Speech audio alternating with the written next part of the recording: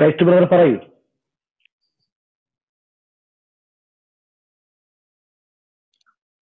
കേൾക്കാം. അല്ല, ഞാൻ ഈ മദ്രസ മരണവും മാധ്യമങ്ങളും എന്ന് കേട്ടപ്പോൾ എന്റെ ഹൃദയത്തിൽ ആദ്യം വന്ന ചിന്ത ഇതാണ്. കേരളത്തിലെ നമ്മുടെ മാധ്യമങ്ങൾ അവർ ഒരു പക്ഷത്ത് അല്ലെങ്കിൽ നിഷ്പക്ഷതയില്ലാതാണ് ഇന്ന് കേരളത്തിലെ എല്ലാ പ്രധാനപ്പെട്ട മാധ്യമങ്ങളും ഒരു കാര്യങ്ങൾ അവതരിപ്പിക്കുന്നത്. ഞാൻ പറയുന്നത് ഒരു മാധ്യമ ധർമ്മം എന്ന് പറയുന്നത് ആദ്യം സത്യസന്ധത, നിഷ്പക്ഷത, സുതാര്യത. ഞാൻ പല പ്രാവശ്യം ഈ മാധ്യമങ്ങളുടെ അവരുടെ വളച്ചു കെട്ടിയിട്ടുള്ള വാർത്തകൾ കേൾക്കുമ്പോൾ പല പ്രാവശ്യം നിരാശനായി തോന്നിയിട്ടുണ്ട്, കമന്റ് ഇട്ടിട്ടുണ്ട്. ഞാൻ പറഞ്ഞൊരു മാധ്യമം എന്ന് പറയുന്നത് പൊതുജനത്തിന്റെ കണ്ണാണ് മാധ്യമം. അതായത് പബ്ലിക്കിന്റെ ഐ ആണ് മാധ്യമം. പബ്ലിക് കാണുന്നത് മാധ്യമത്തിലൂടെയാണ് കാര്യങ്ങൾ അറിയുന്നത്. എന്തെങ്കിലും ഒരു അസംഭവം നടന്നാൽ, സംഭവിക്കാത്ത കാര്യം നടന്നാൽ, ഒരു കൊലപാതകം നടന്നാൽ, സമൂഹത്തിൽ തിന്മ നടന്നാൽ അത് സത്യസന്ധവും സുതാര്യവുമായിട്ട് ആ വാർത്ത പൊതുജനങ്ങൾക്ക്, പബ്ലിക്കിന് അവർ കൊടുക്കുക എന്നുള്ളതാണ് മാധ്യമത്തിന്റെ ഉത്തമമായ ധർമ്മം. ഇവിടെ ഈ കൊടുത്തോട്ടം പാസ്റ്റർ അടക്കം പലരും പറഞ്ഞ കാര്യങ്ങൾ ഞാൻ വളരെ ശ്രദ്ധയോടുകൂടി കേട്ടു. ഏത് വിഷയമാകട്ടെ, എന്ത് വിഷയമാകട്ടെ, മാധ്യമധർമ്മം എന്ന് പറയുന്നത് അനീതി കണ്ടാൽ കണ്ണടച്ചുകൊണ്ട് ആ അനീതിയെ ശക്തമായി എതിർക്കുകയും അതാര് ചെയ്താലും. നിങ്ങൾക്ക് എല്ലാവർക്കും അറിയാം, നമ്മുടെ കേരളത്തിൽ നടക്കുന്ന ഈ മയക്കുമരുന്ന് കടത്തൽ, എല്ലാ ദിവസവും ഒരു ദിവസമെങ്കിലും ഈ മയക്കുമരുന്ന് കടത്തലിന്റെ ന്യൂസ് കേൾക്കാത്ത ഒരു പേപ്പർ വളരെ ചുരുക്കമാണ് ഞാൻ വിശ്വസിക്കുന്നു. ഇതില് ഞാൻ പറയുന്നത് ഈ മയക്കുമരുന്ന് മാഫിയ അതാരാണ് ചെയ്യുന്നത് എന്നൊക്കെ ഞാൻ വിവരിക്കേണ്ടതില്ല, നമുക്കറിയാം. എന്നാൽ ഈ വലിയ തോതിലുള്ള ഇന്ന് തന്നെ ഞാൻ ഒരു ന്യൂസ്, ഓൺലൈൻ ന്യൂസ്, അത് ഉള്ളതാണോ സത്യമാണോ എന്ന് അറിഞ്ഞുകൂടാ, നിങ്ങൾ പറയണം. ഈ ഇന്ത്യ കണ്ടതിൽ ഏറ്റവും വലിയ മയക്കുമരുന്ന് വേട്ടയാണ് ഇന്ന് നടന്നത്. 15,000 കോടി ഉള്ള അത് കപ്പലിൽ വന്ന്, ഞാൻ അതിന്റെ ഫോട്ടോസ് ഒക്കെ കണ്ടു. വേറൊരു ഓൺലൈൻ പത്രമാധ്യമത്തിൽ കണ്ടത് 25,000 കോടി എന്തുവാകട്ടെ. ഇത്ര കണ്ട് നമ്മുടെ രാജ്യത്ത് വരുന്നത് ആര് മുഖേനയാണ്? ആരാണ് ഇവിടെ കൊണ്ടുവരുന്നത്? ഇത് നാൾതോറും കേൾക്കുന്നുണ്ട്. മാധ്യമങ്ങൾ ഇത് പറയാൻ തന്നെ അവർക്ക് മടിയാണ്. മാധ്യമങ്ങൾ ഇങ്ങനെയുള്ള നമ്മുടെ യുവതലമുറയെ കൊല്ലുന്ന, നശിപ്പിക്കുന്ന, നമ്മുടെ മനുഷ്യ സമുദായത്തിന് തന്നെ ഭീഷണിയായിരിക്കുന്ന ഈ മയക്കുമരുന്നും ഈ കഞ്ചാവും കടത്തുന്നവരെ ശക്തമായി പുറത്തു കാണിക്കാനും ശക്തിയുക്തം പോരാടുവാനും മാധ്യമത്തിന് കഴിയും. മാധ്യമത്തിന്റെ ശക്തി ചെറുതല്ല, മാധ്യമത്തിന്റെ ശക്തി വലിയ ശക്തിയാണത്. പക്ഷെ അത് സത്യസന്ധമായും സുതാര്യമായും നിഷ്പക്ഷമായും അത് കാര്യങ്ങൾ കൊണ്ടുവരും. ഞാനിപ്പം കൂടുതൽ ഡീറ്റെയിലോട്ടൊന്നും ഞാൻ കടന്നു പോകുന്നില്ല. ഒരു കൊലപാതകം നടന്നാൽ അത് ക്രിസ്ത്യാനിയാകട്ടെ, അത് ഹൈന്ദവനാകട്ടെ, അത് മുസ്ലിം ആകട്ടെ, ആ കൊലപാതകത്തിന്റെ സകല ഡീറ്റെയിൽ അവരെ കൊണ്ട് എന്തെല്ലാം രീതിയിൽ അതിന്റെ സത്യം പുറത്തു വരുവാൻ കഴിയുമോ ആ അത്രയും സത്യം പുറത്തു കൊണ്ടുവന്ന് പൊതുസമൂഹത്തിൽ അത് കൊണ്ടുവന്ന് ഇങ്ങനെ ഒരു ദുഷ്ട പ്രവൃത്തി അല്ലെങ്കിൽ അത് ആരുടെ ഭാഗത്തുണ്ടായിരുന്നു? ഞാൻ പറയട്ടെ, ചിലര് പറയാറുണ്ട് റോബിൻ അച്ഛൻ അങ്ങനെ ചെയ്തു, ഇങ്ങനെ ചെയ്തു. ഒരു ക്രിസ്ത്യാനിയും റോബിൻ ചെയ്തതിനെ ഒരിക്കലും അനുകൂലിക്കുന്നില്ല. അത് വളരെ മ്ലേച്ഛമായ കാര്യമാണ്. അത് കോടതി ശിക്ഷിക്കേണ്ട കാര്യമാണ്. എത്ര വർഷം ശിക്ഷിച്ചാലും ഒരു ക്രിസ്ത്യാനിയും അതിനെക്കുറിച്ച് സങ്കടപ്പെടുകയില്ല. ഞാനതാ പറഞ്ഞത്. അപ്പോൾ ഞാൻ പറയുന്നത്, ഇന്ന് മാധ്യമങ്ങൾ എന്തുകൊണ്ടാണ്, എനിക്കറിയില്ല എന്തുകൊണ്ടാണ് മാധ്യമങ്ങൾ ചില കാര്യങ്ങൾ അവർക്ക് പറയാൻ മടി, അല്ലെങ്കിൽ ചില കാര്യങ്ങൾ അവർക്ക് വെളിപ്പെടുത്താനോ ചർച്ചയ്ക്ക് വെക്കാനോ അവർ കൂട്ടാക്കുന്നില്ല. പക്ഷേ ഒരു കാര്യം ഓർക്കണം, ഈ മാധ്യമങ്ങൾ ഒരു കാര്യം ചിന്തിക്കണം, വരുന്ന തലമുറയോട് കാണിക്കുന്ന ഏറ്റവും വലിയ വഞ്ചനയും ചതിവാണ്. അത് ഞാൻ പറയുന്നത്, ഞാൻ നിഷ്പക്ഷമായിട്ടാണ് സംസാരിക്കുന്നത്. അത് ഏത് സമൂഹത്തിൽ, ഏത് മതത്തിലാകട്ടെ, ഏത് ജാതിയിലാകട്ടെ, എന്ത് തിന്മ നടന്നാലും അത് അതിന്റെ ഗൗരവത്തിൽ കാര്യങ്ങൾ കണ്ട് അതിനെ മുന്നോട്ട് കൊണ്ടുവരണം. ശക്തമായി വിമർശിക്കേണ്ടതാണെങ്കിൽ വിമർശിക്കണം. അത് വ്യക്തിയാകട്ടെ, ഒരു സമൂഹമാകട്ടെ, ആരുമാകട്ടെ, തിന്മയ്ക്കെതിരായിട്ട് ശക്തമായി പോരാടുന്നതിൽ നമ്മുടെ മാധ്യമങ്ങൾ പരാജയപ്പെട്ടിരിക്കുന്നു. ചില കാര്യങ്ങളൊക്കെ അവർ പറയുന്നുണ്ട്, ഇല്ലെന്നല്ല ഞാൻ പറയുന്നത്. എന്നാൽ ഈ ചൂസ് ആൻഡ് പിക്ക്, ചെറിയ പിക്ക് എന്ന് പറഞ്ഞ പോലെ ചില കാര്യങ്ങൾ അവർ തീരുമാനിക്കുന്നു, ഈ കാര്യം ഇന്ന് ചർച്ചയ്ക്കെടുക്കണം. വേറൊരു തിന്മ, വേറൊരു വലിയ സംഭവം വേറെ നടന്നിട്ടുണ്ട്, അതിനെ പാടെ അവർ തള്ളിക്കളയുന്നു. ഈ ഒരു പ്രവണത ഞാൻ മാധ്യമത്തിനെ എന്തുകൊണ്ട് ഫോക്കസ് ചെയ്യുന്നു? മാധ്യമം എന്ന് പറയുന്നത് ഈ നമ്മുടെ ഇന്ത്യ മഹാരാജ്യത്ത് എല്ലാ പാവപ്പെട്ടവന്റെയും അവന്റെ ശബ്ദം അവൻ കേൾക്കുന്നത് മാധ്യമത്തിലൂടെയാണ്. ആ മാധ്യമം കണ്ണടച്ചു കഴിഞ്ഞാൽ വാസ്തവത്തിൽ ആ സമൂഹം തന്നെ ഇരുട്ടിലാകുന്ന ഒരു അവസ്ഥയും കൂടി ഉണ്ട് എന്ന് ഞാൻ പറയാതിരിക്കാൻ വയ്യ. അതുകൊണ്ട് തൽക്കാലം ഞാൻ ഇങ്ങനെ പറഞ്ഞു നിർത്തുന്നു. മറ്റുള്ളവർ സംസാരിക്കട്ടെ. Thank you. ഓക്കെ, ഫിജോ പാസ്റ്ററെ കേൾക്കുന്നുണ്ടോ? ഞാൻ കേൾക്കുന്നുണ്ട്. ഒരു യാത്രയിലാണ്, റേഞ്ച് ഇടയ്ക്ക് വേണേൽ കട്ടാകാം. വളരെ ചർച്ച ചെയ്യേണ്ട ഒരു പ്രധാനപ്പെട്ട വിഷയമാണ് നമ്മൾ ഇന്ന് IBT ചർച്ചയ്ക്ക് എടുത്തേക്കുന്നത്. ഒരു പാവപ്പെട്ട പെൺകുട്ടിക്കാണ് അവളുടെ ജീവൻ നഷ്ടമായത്. മദ്രസകൾ സാമൂഹ്യ വിപത്തിന്റെ പാഠശാലയാണെന്നുള്ളത് കൃത്യമായിട്ട് നമുക്ക് മനസ്സിലാക്കി തരുന്ന കാര്യമാണിത്. മദ്രസയല്ല വിഷയം, മദ്രസയിൽ എന്ത് പഠിപ്പിക്കുന്നു എന്നുള്ളതാണ് വിഷയം. മദ്രസയിൽ എന്താ പഠിപ്പിക്കുന്ന? ഖുറാനിലും ഹദീസിലുമുള്ള കാര്യങ്ങളാണ് മദ്രസയിൽ പഠിപ്പിക്കുന്നത്. ക്രൈസ്തവനെയും യഹൂദനെയും വെറുക്കാൻ പഠിപ്പിക്കുന്ന, അവരോട് കൂട്ടുകൂടരെന്ന് പഠിപ്പിക്കുന്ന, അവരെ പുറത്താക്കണമെന്ന് പഠിപ്പിക്കുന്ന, അവരെ കണ്ടെടുത്ത് വെച്ച് കൊല്ലാൻ പഠിപ്പിക്കുന്ന, അന്യമതസ്ഥരെ കൊല്ലാൻ പഠിപ്പിക്കുന്ന ഒരു കിതാബിന്റെ ബേസിലാണ് ഈ മതം നിലനിൽക്കുന്നത്, ഈ മദ്രസ പഠനങ്ങൾ നിലനിൽക്കുന്നത്. മദ്രസയിൽ പഠിപ്പിക്കുന്ന മതത്തിന്റെ ബേസ് അവിടെയാണ്. 6 വയസ്സുള്ള പെൺകുട്ടിയെ കല്യാണം കഴിക്കാൻ പഠിപ്പിക്കുന്ന, സ്ത്രീകളെ കൃഷിയിടമാക്കി കാണിക്കുന്ന, പ്രവാചകന്റെ എല്ലാ വൃത്തികേടുകൾക്കും കൂട്ടുനിൽക്കുന്ന, അള്ളാഹുവിനെ കുറിച്ച് പറയുന്ന ഹദീസുകൾ, ഇതൊക്കെയാണ് പഠിപ്പിച്ചുകൊണ്ടിരിക്കുന്നത് മദ്രസകളിൽ. അപ്പൊ ഇത് പഠിക്കുന്ന, ഇതിനെയൊക്കെ വെള്ളപൂശി പഠിപ്പിച്ചു വിടുകയാണ് മദ്രസകളില്. തന്മൂലം എന്ത് സംഭവിക്കുന്നു? ഇതിൽ പഠിക്കുന്ന ആളുകൾക്ക് സാമൂഹ്യമായിട്ടുള്ള ബോധ്യങ്ങൾ ഇല്ലാണ്ടാകുന്നു, ആ ധാർമ്മികതയെ കുറിച്ചുള്ള ബോധ്യങ്ങൾ ഇല്ലാണ്ടാകുന്നു, മനുഷ്യനോടുള്ള കടപ്പാടിനെ സംബന്ധിച്ചുള്ള ചിന്ത ഇല്ലാതാകുന്നു. ഇതൊക്കെ മദ്രസ വരുത്തി വെക്കുന്ന, മദ്രസ ആ സംഭവമല്ല പ്രശ്നം, മദ്രസയിൽ എന്ത് പഠിപ്പിക്കുന്നു എന്നുള്ളതാണ് പ്രശ്നം. തന്മൂലം എന്ത് സംഭവിക്കുന്നു, അതിന്റെ ഉദാഹരണമാണ് നമ്മളിവിടെ കണ്ടുകൊണ്ടിരിക്കുന്നത്. ഇതിന്റെ അടിസ്ഥാനം ഖുറാനാണ്, ഹദീസാണ്. അവിടെയാണ് ഏറ്റവും വലിയ പ്രശ്നം ഇരിക്കുന്നത്. ഒരു പാവപ്പെട്ട പെൺകുട്ടിക്ക് അവളുടെ ജീവൻ നഷ്ടമായി. ഞാൻ ആ വാർത്ത ഇന്ന് വായിച്ചിട്ട് കണ്ണു നിറഞ്ഞുപോയി. ആ മാതാവ് കുഞ്ഞിനെ കാണാൻ വേണ്ടി ചെല്ലുന്നു. അവൾക്ക് അഹങ്കാരിയാണ്, അവൾക്ക് 2 കൊടുക്കണം, അവൾ 2 കൊടുത്തിട്ടുണ്ടെന്നൊക്കെ പറഞ്ഞാണ് അവിടെ ഉള്ളവർ ഇരിക്കുന്നത്. പെണ്ണിന് സംസാരിക്കാൻ പാടില്ലേ? ഇതൊരു ചോദ്യമാണ്. സ്ത്രീകൾക്ക് സംസാരിക്കാൻ പാടില്ലേ? സ്ത്രീകൾക്ക് സംസാരിക്കാൻ പറ്റാത്തൊരു മതമാണ് ഇസ്ലാം എന്നവിടെ കൃത്യമായിട്ട് നമുക്ക് മനസ്സിലാക്കുകയാണ്. സ്ത്രീകൾക്ക് സാമൂഹ്യ രംഗങ്ങളിൽ ഇടപെടാൻ പറ്റാത്ത ഒരു മതമാണ് ഇസ്ലാം. സ്ത്രീകൾ കൃഷിയിടമാകുന്ന, സ്ത്രീയും പുരുഷനും ഒന്നിക്കുന്ന ദാമ്പത്യ ജീവിതത്തിന്റെ അതിന്റെ കിടപ്പറയിൽ ഒളിഞ്ഞു നോക്കുന്ന ദൂതന്മാരുള്ള മതമാണ് ഇസ്ലാം. അത്തരത്തിലുള്ള യാതൊരു സ്വാതന്ത്ര്യമില്ലാത്ത മതമാണ് ഇസ്ലാം. അവൾ ഉറക്കെ സംസാരിക്കുന്നു എന്നാണ് അവർ പറഞ്ഞത്. അവൾ ഉറക്കെ സംസാരിക്കുന്നു, അവൾ അഹങ്കാരിയാണ്. കയറി ചെന്ന മാതാവ് നോക്കുമ്പോൾ എന്തൊക്കെ കാണുന്നേ? ആ പെൺകുട്ടി മരിച്ചു കിടക്കുന്നതാണ് കാണുന്നത്. അവളെ ഇന്ന് ഹോസ്പിറ്റലിൽ എത്തിക്കാൻ പോലും അവർ കൊണ്ടാക്കിയില്ല. നഷ്ടമായത് ആ കുടുംബത്തിനല്ലേ? അവർ വളർത്തി വലുതാക്കി, എത്രമാത്രം സ്നേഹിച്ചും എത്രമാത്രം വാത്സല്യം കൊടുത്തുമായിരിക്കുക കുഞ്ഞിനെ അവർ വളർത്തിയത്. ഇല്ലാണ്ടാക്കിയില്ലേ? ആ ജീവിതത്തെ ഇല്ലാണ്ടാക്കിയില്ലേ?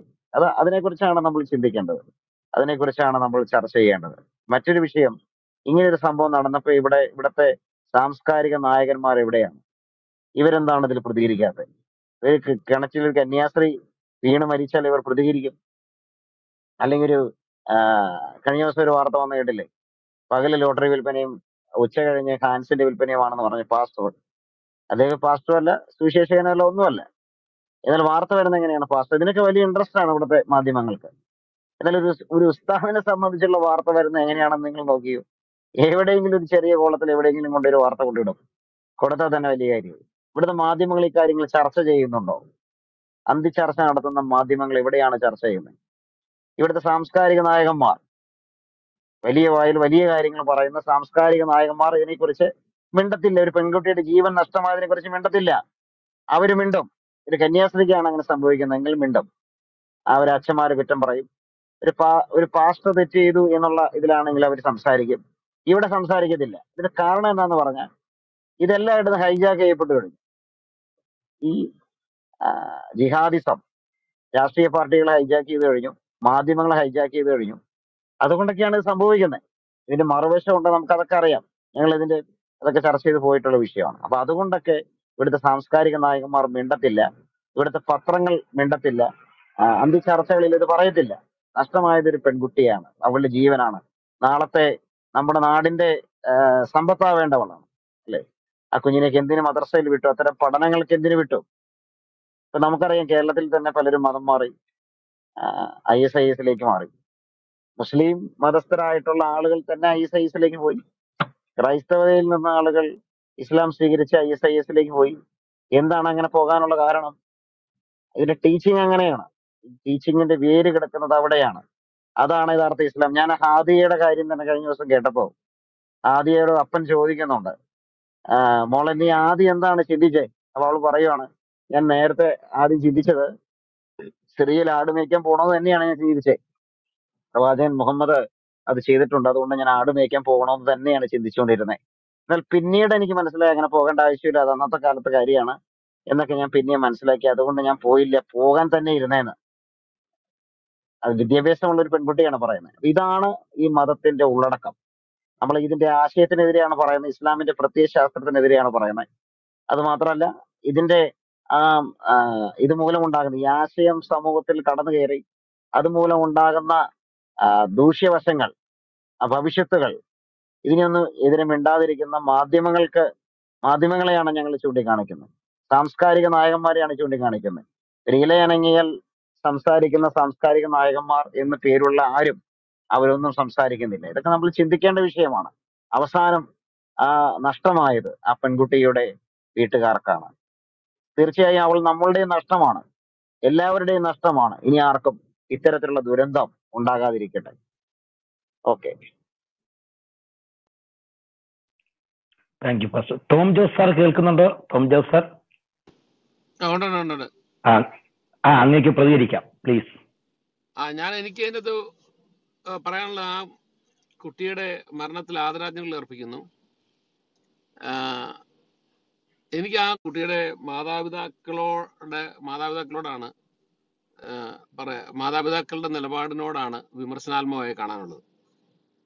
ഈ 17 വയസ്സുള്ള ഈ പെൺകുട്ടിയെ യഥാർത്ഥത്തിൽ ഈ മദ്രസ പഠനത്തിന് വേണ്ടിയല്ല, ഏത് മതപഠനത്തിനാണെങ്കിലും ഇങ്ങനെ ഒരു സ്ഥലത്ത് കൊണ്ടുവിട്ട് പഠിപ്പിക്കാൻ എങ്ങനെ അവർക്ക് കഴിഞ്ഞു എന്നാണ് എനിക്ക് മനസ്സിലാവാത്തത്. നമ്മളിപ്പം സ്കൂളുകളിലൊക്കെ കുട്ടികളെ വിട്ട് പഠിപ്പിക്കാൻ വേണ്ടി അവിടെ സ്കൂളുകളിൽ നിർത്തി പഠിപ്പിക്കുന്ന, ബോർഡിങ്ങിൽ നിർത്തി പഠിപ്പിക്കുന്ന സംവിധാനങ്ങളൊക്കെ ഉണ്ട്. അതൊക്കെ നമ്മൾ കേട്ടിട്ടുണ്ട്. ആ അർത്ഥത്തിൽ അവരുടെ ജീവിതത്തെ മുമ്പോട്ട് നയിക്കാനുള്ള അറിവ് ലഭിക്കുന്നതിന് വേണ്ടി സയൻസ്, അതുപോലെ തന്നെ ഫിലോസഫി, അതുപോലെ മറ്റ് മെഡിക്കൽ സയൻസിന് പോകാനുള്ളവർ, അങ്ങനെ പലതരത്തിലുള്ള അറിവ് ലഭിക്കുകയും അത് അവരുടെ ജീവിതത്തെ പടുത്തുയർത്താനും കൂടുതൽ മനുഷ്യ സമൂഹത്തിന് നന്മ പകരാനും വേണ്ടിയുള്ള വിദ്യാഭ്യാസമാണ് അവിടെ നിന്ന് കിട്ടുന്നത്. എന്നാൽ അങ്ങനെയല്ലാതെ ഇത്തരത്തിലൊരു വിദ്യാഭ്യാസം കൊടുക്കാൻ വേണ്ടി ഒരു പെൺകുട്ടി ഇങ്ങനെ ഒരു മദ്രസയെ കൊണ്ട് നിർത്തി പഠിപ്പിക്കുക എന്ന് പറയുന്നത് എന്ത് ഉദ്ദേശത്തിലാണ് അവർ വിട്ടതെന്ന് എനിക്ക് മനസ്സിലാകുന്നില്ല. ഈ മതം പഠിച്ചുകൊണ്ട് ഈ പെൺകുട്ടിയുടെ ജീവിതത്തെ എങ്ങനെയാണ് അത് സ്വാധീനിക്കാൻ കഴിയുന്നത്? ഈ പെൺകുട്ടിക്ക് എന്തായാലും പ്രീസ്റ്റാകാനൊന്നും പറ്റിയല്ലോ. അപ്പം എങ്ങനെയാണ് പിന്നെ ഈ പെൺകുട്ടിയുടെ ജീവിതത്തെ ആ മതം കൊണ്ട് എന്ത് പ്രയോജനമാണ് പെടുത്തുന്നത്? ഇതിന്റെ പുറകിൽ ഒരു ഗൂഢാലോചനയായിട്ടാണ് എനിക്ക് തോന്നുന്നത്. ഇത്തരം മദ്രസകളുടെ പ്രവർത്തനങ്ങളെ സംബന്ധിച്ച് സർക്കാർ വളരെ കൃത്യമായി വിലയിരുത്തണം ഈ ഇത്തരം വരുന്ന ഘടകങ്ങൾ. ഇതിപ്പം ഇത്തരം കാര്യങ്ങൾ എവിടെ നടന്നാലും, ഏത് മതത്തിന്റെ കീഴിൽ നടന്നാലും ഇതൊക്കെ കൃത്യമായി സർക്കാർ മോണിറ്റർ ചെയ്യണമെന്നാണ് എൻ്റെ ശക്തമായ അഭിപ്രായം. ഇപ്പൊ കേരളത്തിൽ ഞാൻ ഈ കഴിഞ്ഞ ദിവസം ഒരു കണക്ക് കേട്ടത്, കേരളത്തിലെ ജനസംഖ്യ ഡെമോഗ്രഫിയിൽ വളരെ കണ്ട് പുറകോട്ട് പോവുകയാണ്.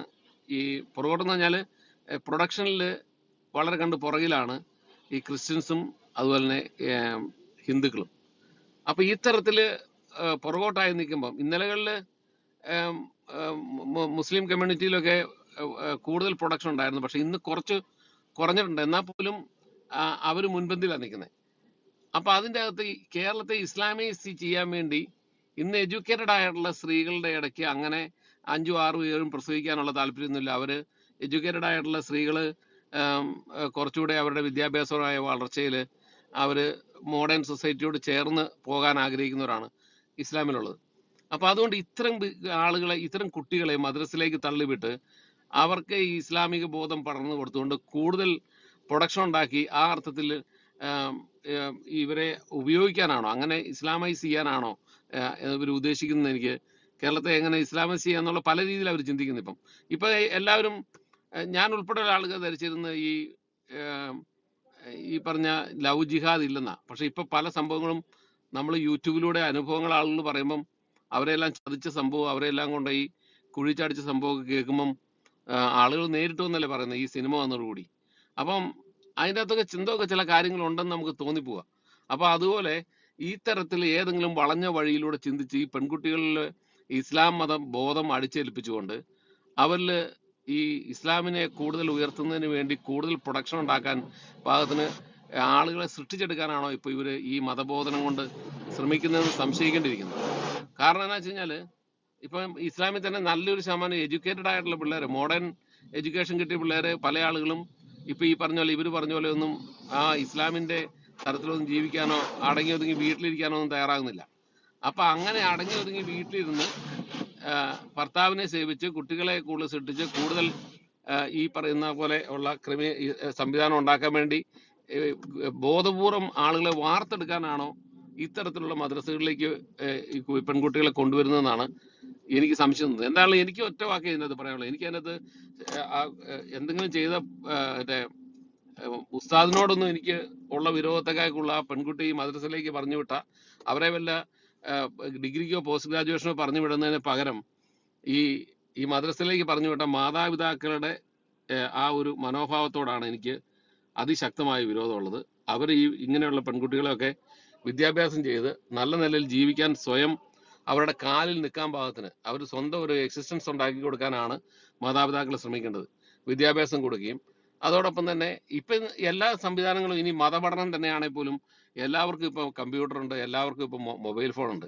എല്ലാ സാധനങ്ങളും ഈ മൊബൈലിലും കമ്പ്യൂട്ടറിലും ഉണ്ട്. മതപഠനം കൂടുതൽ പഠിക്കാൻ ഇൻട്രസ്റ്റ് ഉള്ള കുട്ടികൾ അങ്ങനെ പഠിക്കട്ടെ എന്ന് വിചാരിക്കുന്നതിന് പകരം അവരെ കൊണ്ട് ഇങ്ങനെ ഒരു വലിയ സംവിധാനത്തിൽ കൊണ്ട് തള്ളിയിട്ട് ഇങ്ങനെ കൊലപാതകത്തിലേക്ക് നയിച്ചതിൽ ഞാൻ അവരെ കൊല്ലാൻ കൂടിയ ആളുകളെക്കാളും എനിക്ക് വിരോധം മാതാപിതാക്കളോട്. എൻ്റെ കൊച്ചിനെ ആണെങ്കിൽ ഞാനൊരു ഒരു താരത്തിൽ ഒരു മതപഠനത്തിൽ അങ്ങനെ പോകണമെന്ന് പറഞ്ഞാൽ എൻ്റെ നിഷേധനത്തോടു കൂടി അവർക്ക് പോകാൻ പറ്റുള്ളൂ. എനിക്ക് തടയാൻ പറ്റത്തില്ല, പക്ഷെ ഞാൻ അതിശക്തമായി നിഷേധിക്കും.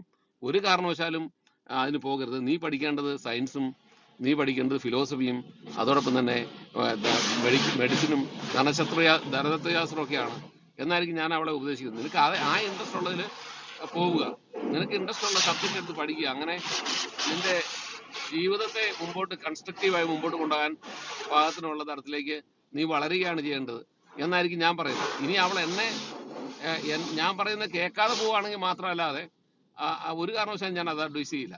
അപ്പൊ ഇനി എന്ത് മതപഠനത്തിൽ നിന്ന് എന്ത് കിട്ടുമെന്ന് പറഞ്ഞാലും, അപ്പൊ അങ്ങനെയാണ് കാരണം പൊതുവെ മാതാപിതാക്കൾ ചിന്തിക്കേണ്ടതെന്നാണ് എനിക്ക് തോന്നുന്നത്.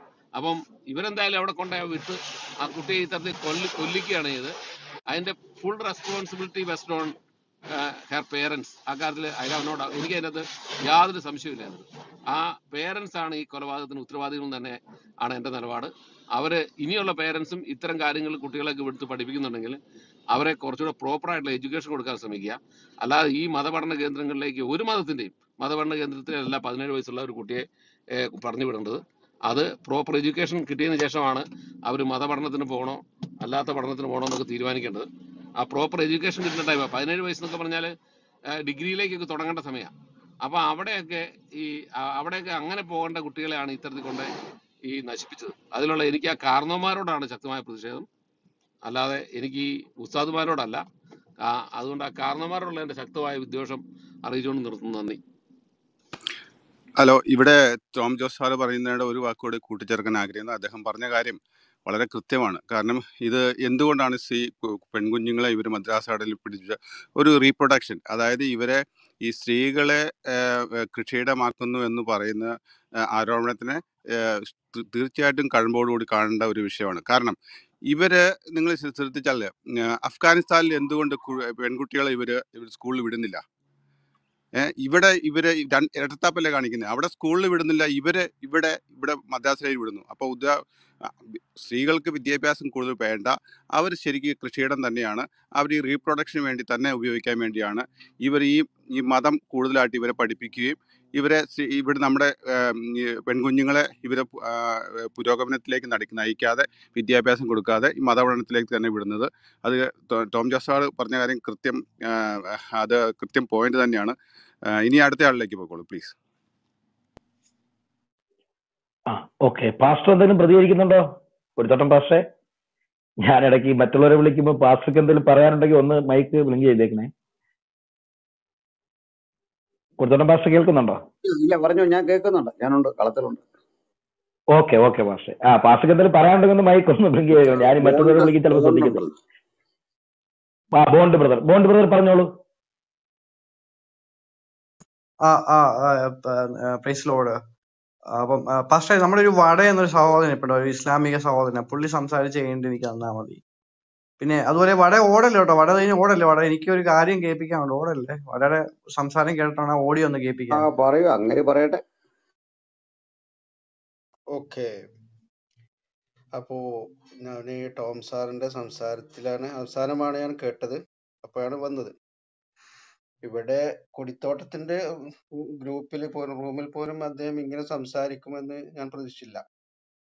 കാരണം ഒരു മാതാപിതാക്കളും തന്റെ സന്താനങ്ങളെ വിദ്യാഭ്യാസ സ്ഥാപനങ്ങളിലേക്ക് വിടുന്നത് തൂങ്ങിച്ചാകാനല്ല, പഠിക്കാൻ വേണ്ടിയാണ്. അപ്പോ എന്തോ സംഗതി വശാൽ അങ്ങനെ സംഭവിച്ചത് ഒരു ഒറ്റപ്പെട്ട സംഭവമാണ്.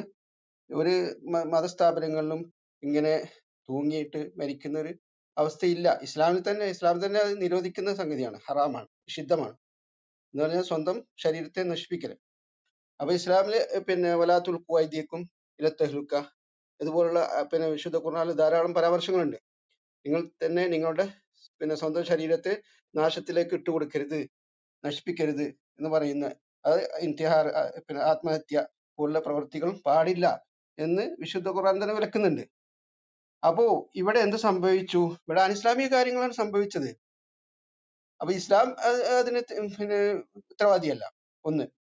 പിന്നെ ഈ മാതാപിതാക്കൾക്ക് എന്താണ് തെറ്റിയത്? മാതാപിതാക്കൾ ദരിദ്രരായിരിക്കും.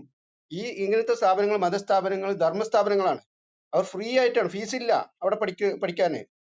അപ്പോ എല്ലാം എന്താണ്, ഹോസ്റ്റലും ഫ്രീ ആണ്, താമസവും ഫ്രീ ആണ്, ഭക്ഷണവും ഫ്രീ ആണ്. വസ്ത്രങ്ങൾ മാത്രം ചിലപ്പോ അതും ഫ്രീ ഉണ്ടാവും ഒരു പക്ഷെ ഇവിടെ അധിക സ്ഥാപനങ്ങളിലും മതസ്ഥാപനങ്ങളിലും ഭക്ഷണം ഫ്രീ ആണ്, ഹോസ്റ്റൽ ഫ്രീ ആണ്.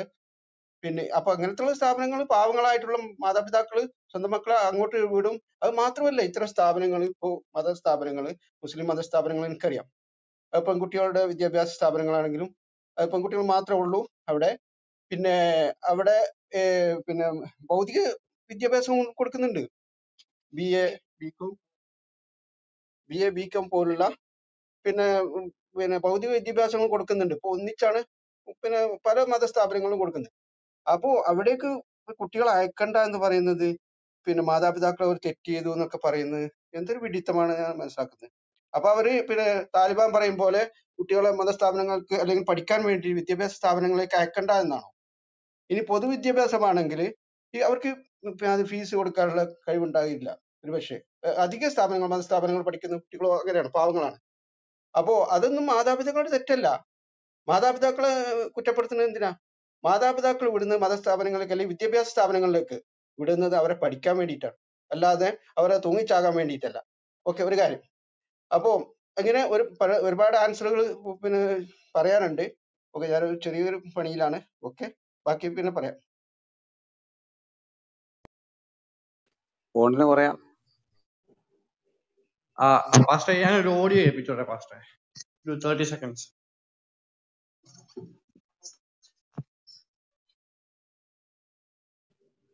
കേൾപ്പിക്കൂ. പാസ്റ്റർ ഒരു മിനിറ്റ്. നമ്മൾ ഇപ്പൊ സംസാരിച്ച വട എന്ന സഹോദരൻ പറഞ്ഞൊരു കാര്യമാണ്. അപ്പൊ അത് വെച്ചിട്ട് വിലയിരുത്തുക വട പറഞ്ഞ കാര്യങ്ങൾ എന്തുവായിരിക്കും.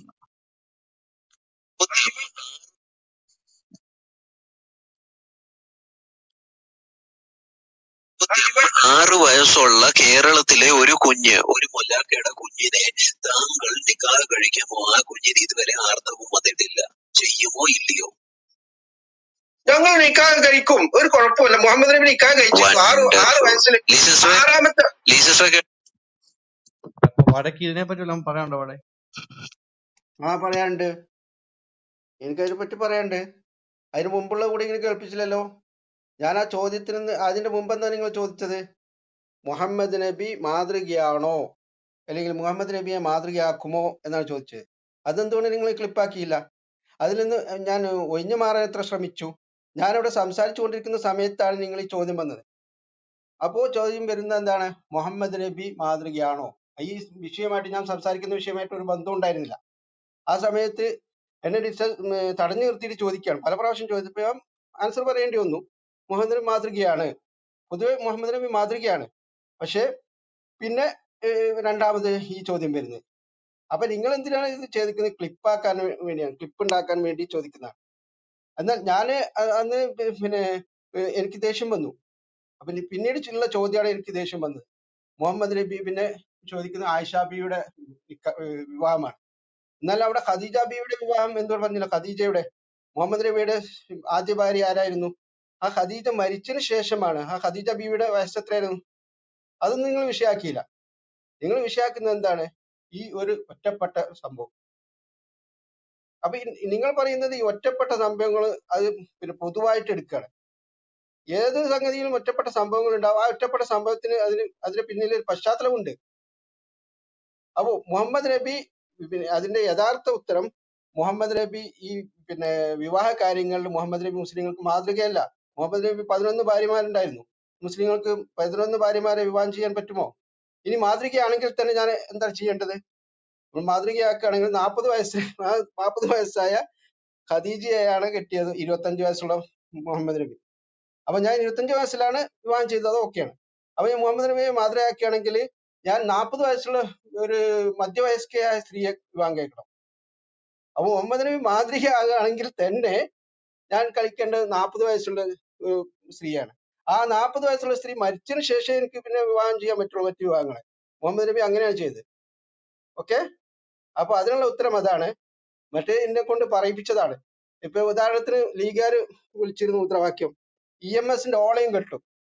അത് ഓളയും കെട്ടു കഴിഞ്ഞാൽ EMS ഓളയും കെട്ടുമെന്നാണ് അതിന്റെ അർത്ഥം. അത് നിങ്ങൾ പറയിപ്പിക്കുന്നതാണ്. 8ലും 10ലും കെട്ടിക്കും ഞങ്ങൾ മുഹമ്മദ് EMS ഓളയും കെട്ടും എന്ന് പറഞ്ഞാൽ അവിടെ EMS ഓള കെട്ടുന്നല്ല അതിന്റെ ഉദ്ദേശം, അതിന്റെ അർത്ഥം. അത് നിങ്ങൾ പറയിക്കുക. അപ്പൊ നിങ്ങൾ പിന്നെ എന്താണ് ദേഷ്യം പിടിപ്പിച്ചാൽ എല്ലാം പറയും. യഥാർത്ഥ ഉത്തരം അതല്ല. മുഹമ്മദ് നബി മാതൃകയല്ല വിവാഹ കാര്യത്തില്. മുഹമ്മദ് നബി മാതൃകയാണെങ്കിൽ തന്നെ 40 വയസ്സുള്ള ഖദീജയെ പോലെ ഇനി ഖദീജയെ പേരുള്ള ഒരു സ്ത്രീയെ വിവാഹം കഴിക്കേണ്ടി വരും. അപ്പൊ വട സഹോദര, മുഹമ്മദ് മാതൃകയല്ല എന്ന് നിങ്ങൾ സമ്മതിച്ചു അല്ലെ? അറ്റ്ലീസ്റ്റ് വിവാഹ കാര്യത്തിലെങ്കിലും മുഹമ്മദ് മാതൃകയല്ലെന്ന് നിങ്ങൾ സമ്മതിച്ചു അല്ലെ? മുഹമ്മദിനെ പിന്തുടരാൻ പറ്റത്തില്ല, ശരിയല്ലേ? മുഹമ്മദിനെ പിന്തുടരാൻ പറ്റുമോ? വിവാഹ കാര്യത്തിൽ മുഹമ്മദിനെ പിന്തുടരാൻ പറ്റുമോ? ഏത് മുഹമ്മദിനെ? മുഹമ്മദ് ആരിഫ് മുഹമ്മദ് ഖാന്റെ ഏത് മുഹമ്മദിനെ? മുഹമ്മദാണ്. എന്റെ മകനും ഏത് മുഹമ്മദ്. ആ ഏത് മുഹമ്മദിനാണെന്ന് എനിക്ക് അറിയാൻ പാടില്ലേ? 6 വയസ്സുള്ള ഐഷ വിവാഹം കഴിച്ച മുഹമ്മദ്. ആര്? 6 വയസ്സുള്ള ഐഷയെ വിവാഹം കഴിച്ച മുഹമ്മദ്. ആ മുഹമ്മദിനെ മുഹമ്മദ് നബി അത് അദ്ദേഹം നിങ്ങളുടെ പ്രവാചകനല്ലേ? ആ മുഹമ്മദ് നബി എന്ന് പറയൂ. അങ്ങനെ 6 വയസ്സുള്ള മുഹമ്മദിനെ അങ്ങനെ നിങ്ങൾ എന്റെ മുഹമ്മദ് നബി എന്ന് പറയാൻ നിർബന്ധിക്കുന്നത് എന്തിനാണ്? എന്റെ ഇഷ്ടമല്ലേ? മുഹമ്മദ് എന്ന് പറഞ്ഞ പല മുഹമ്മദ്മാരുണ്ട്. അത് ഏത് മുഹമ്മദാണ്? എത്രാമത്തെ മുഹമ്മദ് നബിയെ എങ്ങനെ പറയണമെന്നുള്ളത് എന്റെ തീരുമാനമല്ലേ? ഏത് സ്ത്രീയെയാണ് വിവാഹം കഴിച്ചത് എനിക്കറിയില്ല. കേൾക്ക് വട സഹോദര, മുഹമ്മദ് നബിയാണ് നിങ്ങൾ ഉദ്ദേശിച്ചത്. വട സഹോദരൻ മുഹമ്മദ് നബി എങ്ങനെ പറയണമെന്നുള്ളത് എന്റെ തീരുമാനമല്ലേ? നിങ്ങൾ എന്നെ നബി എന്ന് പറയാൻ നിർബന്ധിക്കുന്നതിനാ? ഇത് തന്നെയല്ലേ മുഹമ്മദിന്റെ നിർബന്ധം? അള്ളാഹുവിന്റെ പ്രവാചകനാണ് മുഹമ്മദ്. ഗൗതം സൈലന്റ്. മുഹമ്മദ് അള്ളാഹുവിന്റെ നോ പ്രവാചക. പ്രോബ്ലം. ഗൗതം സൈലന്റ്. മുഹമ്മദിന്റെ നോക്കൂ, ഇനി ഞാൻ പറയട്ടെ, മുഹമ്മദ് നബി നിങ്ങൾ ഉദ്ദേശിച്ച ഇടയ്ക്ക് മുഹമ്മദ് കയറരുത്. നബി ആണെങ്കിൽ ഞാൻ പറയട്ടെ. നിങ്ങൾ എന്നെ മുഹമ്മദ് നബിയാണെന്ന് പറയാൻ നിർബന്ധിക്കുന്നു. ഈ നിർബന്ധം തന്നെയല്ലേ ഖുറാനും പറയുന്നത്, അല്ലേ? നിർബന്ധിക്കുന്നില്ല, ഞാൻ എന്തിനാ മുഹമ്മദ് നബി എന്ന് പറയണേ? എങ്ങനെ പറയണമെന്നുള്ളത് എന്റെ തീരുമാനമല്ലേ? അത് എന്റെ ചോദ്യം ഇതാണ്. അറ്റ്ലീസ്റ്റ് അതോക്കെ വിവാഹ കാര്യത്തിലെങ്കിലും മുഹമ്മദ് മാതൃകയല്ല എന്നുള്ളത് നിങ്ങൾ അംഗീകരിച്ചു. മാതൃകയല്ലല്ലോ മുഹമ്മദ്. അതിന് നിങ്ങളെ ഞാൻ പിന്നെ നിർബന്ധിക്കുന്നില്ല. ഇസ്ലാമിൽ തന്നെ വിശുദ്ധ ഖുർആനില് ഒരു പരാമർശമുണ്ട്, ലാ ഇക്രാഹ ഫിദ്ദീൻ, ബ്രദറെ, അത് ആളെ മതത്തിൽ മനസ്സിലാവാത്തത് ബലാത്കാരമില്ല. കൊണ്ടാണ് കേട്ടോ. കറക്റ്റ് ആയിട്ടേ ഈ മറ്റുള്ള ആൾക്കാർക്ക് കേൾക്കുമ്പോ കാസിം എന്ന മുഹമ്മദ് എന്ന അപരനാമത്തിൽ അറിയപ്പെട്ട കാസിം എന്ന ചെറുപ്പക്കാരനെ കുറിച്ചാണ് പുള്ളി പറയുന്നത്, അതല്ലേ വട ഓക്കെ ബ്രദറെ? ഓക്കെ അങ്ങനെ ആ കറക്റ്റ് ആയിട്ട് ഓക്കെ പറഞ്ഞാൽ ആൾക്കാർ പെട്ടെന്ന് മനസ്സിലാവും. ഓക്കെ, നിങ്ങൾ പറയുന്നത് മനസ്സിലായി. അതുകൊണ്ടല്ലേ ഞാൻ ഉത്തരം പറഞ്ഞില്ല. ഞാന് ഹറാമ് ഹലാക്കിലെ സംസാരം സംസാരിക്കില്ല. എല്ലാവരും സംസാരിക്കല്ലേ? എല്ലാവരുടെ മൈക്ക് എടുക്കല്ലേ പ്ലീസ്. എല്ലാവരുടെ മൈക്ക് എടുക്കല്ലേ, ഓരോരുത്തരും സംസാരിക്കല്ലേ. മുഹമ്മദ് മാതൃകയല്ലല്ലോ. മുഹമ്മദ് നബി മാതൃകയാണ്. പൊതുവെ നിസ്കാരങ്ങൾ മാതൃകയാണ്.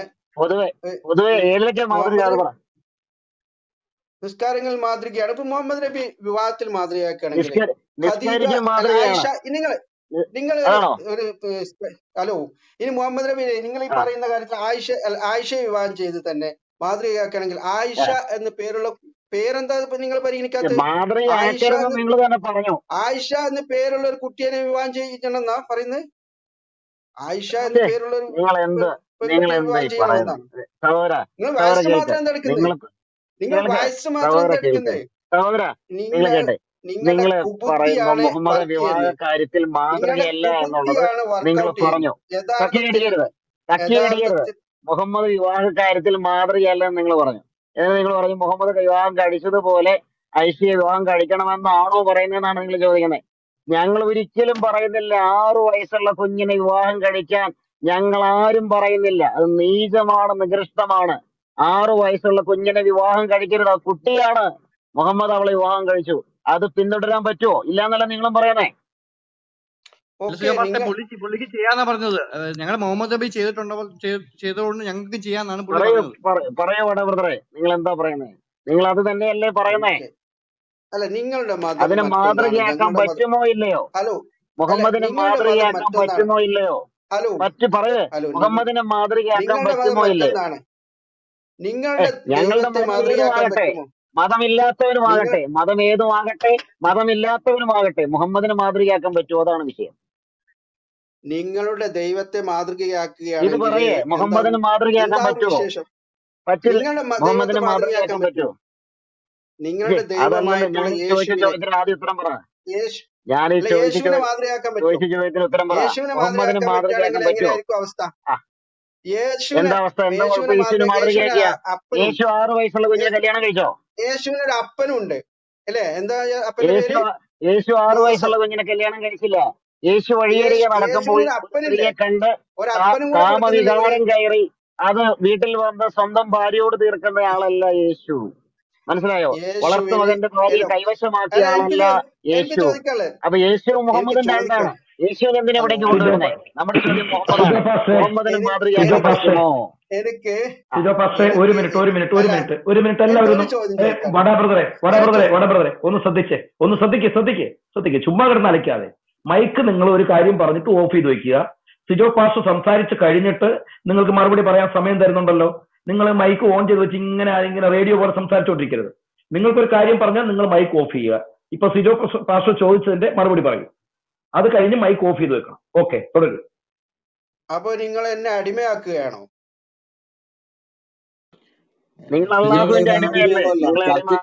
ചർച്ചയ്ക്ക് ജനാധിപത്യപരമായ സ്വഭാവമുണ്ട്. ഒരാൾ ചർച്ച ചെയ്ത് കഴിഞ്ഞാൽ അടുത്ത ആള് അതിൽ ഇടയ്ക്ക് കയറുന്നല്ല. അത് അടിമയുടെ സ്വഭാവമാണ്, ഇടയ്ക്ക് കയറുന്നത്. അങ്ങനെയാണോ? അടിമയുടെ അങ്ങനെയല്ല. സ്വഭാവം നിങ്ങൾ അടിമയുടെ അങ്ങ് സ്വഭാവം പറഞ്ഞോളൂ. വട പറഞ്ഞോട്ടെ, വടക്ക് പറയാനുള്ള പറഞ്ഞിട്ട് മിണ്ടാതിരിക്കുക. താങ്കൾ പറഞ്ഞാട്ടെ, താങ്കൾ തന്നെ പറ. താങ്കൾ പറഞ്ഞോ. Okay okay. ഞാൻ പറയുന്നത് നമ്മള് പിന്നെ ഞങ്ങളുടെ ഒരു പിന്നെ പ്രവാചകന്മാരാണ്, അടിമകളാണ്, അവർ മാതൃകകൾ കൂടിയാണ്. പൊതുവെ ഈ ഇബ്രാഹിം നബിയുടെ മാതൃക എന്താണ്? ഈ പിന്നെ എന്താ പറയുക, ചേലാകർമ്മം, അതുപോലെ തന്നെ മറ്റു കാര്യങ്ങൾ. അപ്പോ പിന്നെ അവരൊക്കെ മാതൃകയാണ്. മൂസാ നബി മാതൃകയാണ്, പ്രവാചകന്മാരൊക്കെ വിശിഷ്ടരാണ്, മാതൃകയാണ്. പിന്നെ ഈസാ നബി മാതൃകയാണ്, ഞങ്ങൾക്ക് നൂഹ് നബി മാതൃകയാണ്. അത് പൊതുവെ മാതൃകയാണ്. അതുകൊണ്ട് അവർ വിവാഹം കഴിച്ച സ്ത്രീയെ, ആ പേരുള്ള സ്ത്രീയെ തന്നെ വിവാഹം കഴിച്ചാൽ അതിന്റെ ഏജ് നോക്കുക. ഇതൊന്നും ഒരു വിഡിത്തമല്ലേ? ഓരോ കാര്യങ്ങളും അതാണ് ഉദ്ദേശിച്ചത്. ഈ മാതൃകയാണെന്ന് പറഞ്ഞാൽ എന്നാ പിന്നെ നിങ്ങൾ ആയിഷ എന്ന അല്ലല്ല, പേരുള്ള അതല്ല, കുട്ടിയെ എന്തുകൊണ്ട് പറഞ്ഞില്ല? നിങ്ങൾ അതല്ല ആയിഷ ഉദ്ദേശിച്ചത്. എന്ന നിങ്ങൾ ചോദിച്ചില്ല ആയിഷ എന്ന പേരുള്ള കുട്ടിയെ വിവാഹം കഴിക്കുമോ, ആ പേരുള്ള കുട്ടിയെ വിവാഹം കഴിക്കുമോ എന്ന് എന്തുകൊണ്ട് ചോദിച്ചില്ല? നിങ്ങൾ ഏജ് മാത്രം എടുത്തത് എന്തുകൊണ്ട? അപ്പൊ നിങ്ങളുടെയൊക്കെ ഉദ്ദേശം ഇസ്ലാമിനെ താറടിക്കുക എന്നേ ഉള്ളൂ, അതിലപ്പുറമൊന്നുമില്ല. ഇനി വട ബ്രദർ ഒന്ന് സ്റ്റോപ്പ് ചെയ്തേ. കൊടുത്തോട്ടം പാസ് സിജോ ബ്രദർ സംസാരിക്കും. പറഞ്ഞോട്ടെ, ഇനി സിജോ ബ്രദർ ഇടയ്ക്ക് കയറരുത്. പറഞ്ഞോട്ടെ. എന്നാ സിജോ പാസ്റ്റേ സംസാരിച്ചോളൂ. ആ അപ്പൊ വട ബ്രദർ എന്താ പറഞ്ഞു വരുന്നത്? ഞാൻ ചോദിച്ച ചോദ്യത്തിന് ഇതുവരെ ഉത്തരം കിട്ടിയില്ല. നിങ്ങൾ കാട് കയറി പോവുകയാണ്. മുഹമ്മദിനെ മാതൃകയാക്കാൻ പറ്റുമോ ഇല്ലയോ? പറ്റില്ലെങ്കിൽ യേശുവിനെ പറ്റില്ല എന്ന് മാതൃകയാക്കാൻ പറയും. പറ്റും. യേശുവിനെ മുഹമ്മദിന്റെ മാതൃകയാക്കാൻ കാര്യം പറ്റുമോ ഞാൻ ഇല്ലയോ? യേശുവിന്റെ കാര്യം പറഞ്ഞല്ലോ. യേശുവിന്റെ കാര്യം ഞാൻ കൃത്യമായിട്ട് പറഞ്ഞു. മുഹമ്മദിന്റെ കാര്യം ചോദിക്കുമ്പോൾ മുഹമ്മദിന്റെ കാര്യം പറയാതെ യേശുവിന്റെ കാര്യത്തിലേക്ക് പോകുന്നത് മുഹമ്മദിന്റെ കാര്യം പറയാൻ നിങ്ങൾക്കൊരു ജാള്യത ഉള്ളത് കൊണ്ടല്ലേ സഹോദര? നിങ്ങൾക്ക് പറയാൻ പറ്റില്ലെന്ന് ഞങ്ങൾക്കറിയാം. അറിഞ്ഞുകൊണ്ട് തന്നെയാണ് ഞങ്ങൾ ചോദിക്കുന്നത്. പറയൂട, മുഹമ്മദ് മാതൃകയാണോ? ഞാൻ പറഞ്ഞല്ലോ മുഹമ്മദ് നബിയുടെ കാര്യം, പക്ഷെ യേശുവിന്റെ കാര്യം നിങ്ങൾ പറഞ്ഞില്ല. ഞാൻ പറഞ്ഞു മുഹമ്മദ് വട നബിയുടെ കാര്യം. പറയും മുഹമ്മദ് മാതൃകയാണോ അല്ലയോ? നമുക്ക് മാതൃകയാക്കാൻ പറ്റുമോ? മതമില്ലാത്തവനായാലും മതമുള്ളവനാണെങ്കിലും മനുഷ്യന് മാതൃകയാക്കാൻ പറ്റുന്ന ആളാണോ മുഹമ്മദ്? പറ യെസ്. പറ എന്തൊക്കെ കാര്യങ്ങളാണ് മാതൃകയാക്കേണ്ടത്? എല്ലാ കാര്യങ്ങളും മാതൃകയാക്കാം. 6 വയസ്സുള്ള കുഞ്ഞിനെ വിവാഹം കഴിക്കുന്നതിലാണോ? മുഹമ്മദ് വളർത്തുമകന്റെ ഭാര്യയെ കൈവശമാക്കിയതിലാണോ? എല്ലാ കുറേശ്ശികളെ വിശദീകരണങ്ങളും അരിഞ്ഞു തള്ളിയതിലാണോ? ശത്രുക്കളെ കൊന്നു തള്ളി അവരെ ശപിച്ചതിലാണോ? ഏതിലാണ് മാതൃകയാക്കേണ്ടത്? മാതൃകയാക്കേണ്ട ഞാൻ പറഞ്ഞുതരാം. പറയൂ. ഞാൻ പറഞ്ഞുതരാം. ആദ്യമായി ഒരു ഭാര്യയെ വിവാഹം കഴിക്കുക, ഖദീജ എന്ന് പേരുള്ള ഒരു സ്ത്രീയെ വിവാഹം കഴിക്കുക. ആ സ്ത്രീക്ക് 40 ഞാൻ എന്തിനു പോയി ഖദീജയെ കല്യാണം കഴിക്കണം? ആ നിങ്ങളല്ലേ 40 മുഹമ്മദ് വയസ്സുള്ള മാതൃകയാണെന്ന് പറയുന്നേ. ആ നിങ്ങൾ 40 പോയി വയസ്സുള്ള കല്യാണം കഴിക്കൂ. ഖദീജയെ കെട്ടിയതിന് എന്താ പറയാൻ സമ്മതിക്കാത്തേ? പറയൂ. ഞാൻ പറയൂ, വട മാതൃകയാക്കാൻ പറഞ്ഞോളൂ, പറയാണ്. കേട്ടിരിക്കും. ഞാൻ മാതൃകയാക്കാൻ പറയാ. ഖദീജ എന്ന പേരുള്ള സ്ത്രീയെ വിവാഹം കഴിക്കുക. 25 വയസ്സും ആവണം. വരന് 25 വയസ്സാവണം. ഇപ്പൊ വധുവിന് എത്രയാണ്? 40 വയസ്സ്. ഖദീജ, പേര് ഖദീജ കേട്ടോ. അവൾ കച്ചവടക്കാരി ആവണം. കച്ചവടക്കാരിയായിരുന്നു ഖദീജ. പിന്നെ രണ്ടാമത് നിങ്ങൾ വിവാഹം കഴിക്കേണ്ടത് ഖദീജ മരിച്ചതിന് ശേഷം കേട്ടോ. ആദ്യത്തെ ഭാര്യ മരിച്ചതിന് ശേഷം നിങ്ങൾ മാതൃകയാക്കിയിട്ട് മുഹമ്മദ് നബിയെ മാതൃകയാക്കിയിട്ട് രണ്ടാമത്തെ ഭാര്യ 66 വയസ്സുള്ള സൗദയെ വിവാഹം കഴിക്കുക. സൗദ എന്ന പേര് വേണം. 66 വയസ്സുള്ള ആളായിരിക്കും. ഒരു പിന്നെ വിധവയായിരിക്കണം. എല്ലാവരും വിധവയാണ്, ഈ ആവശ്യമില്ലാത്തവരൊക്കെ. അപ്പോ പിന്നെ രണ്ടാമത് നിങ്ങൾ കഴിക്കേണ്ടത് ആരാണ്? സൗദ എന്ന പേര് വേണം, വിധവയായിരിക്കണം. ഈ ഖദീജയും 2 പ്രാവശ്യം കല്യാണം കഴിക്കട്ടോ. രണ്ടാമത്തെ വിധവയാണ്, ഡബിൾ വിധവയാണ്. ഓക്കെ. അപ്പൊ അങ്ങനെയൊക്കെയുള്ള വിശദീകരണം എല്ലാത്തിനും നിങ്ങൾ മാതൃകയാക്കിക്കോളൂ. എന്തെന്നാണോ നിങ്ങൾ ഈ പറയുന്നത്? നിങ്ങൾക്ക് എന്താ പറയാ, അരിയാഹാരമല്ലേ കഴിക്കുന്നത്? ഒരു മാതൃകയാക്കണം എന്ന് പറഞ്ഞാൽ എന്താണ്? ഒരാൾ മാതൃകയാക്കണം എന്ന് പറഞ്ഞാൽ എങ്ങനെയാണെന്ന് നിങ്ങൾക്ക് വിലയിരുത്താൻ കഴിയും? അല്ല മിസ്റ്റർ വട, അങ്ങനല്ല. ഈ താങ്കൾ പറഞ്ഞ അനുകരിക്കുന്നതിനെ പറ്റിയാണ്. താങ്കൾ തന്നെ വട കയറേണ്ട നാട്ടു വിട്ടെ, വിടരുത് പുള്ളിയെ. പുള്ളി അത് വിടരുതായിരുന്നല്ലോ. ആരാ വിട്ടെ? ഇറങ്ങിപ്പോയതായിരിക്കും. ഇനി മറുപടി കാണത്തില്ല. ഇറങ്ങിപ്പോയതായിരിക്കും. എന്തോ വടയെ തിരിച്ചെടുക്കാം.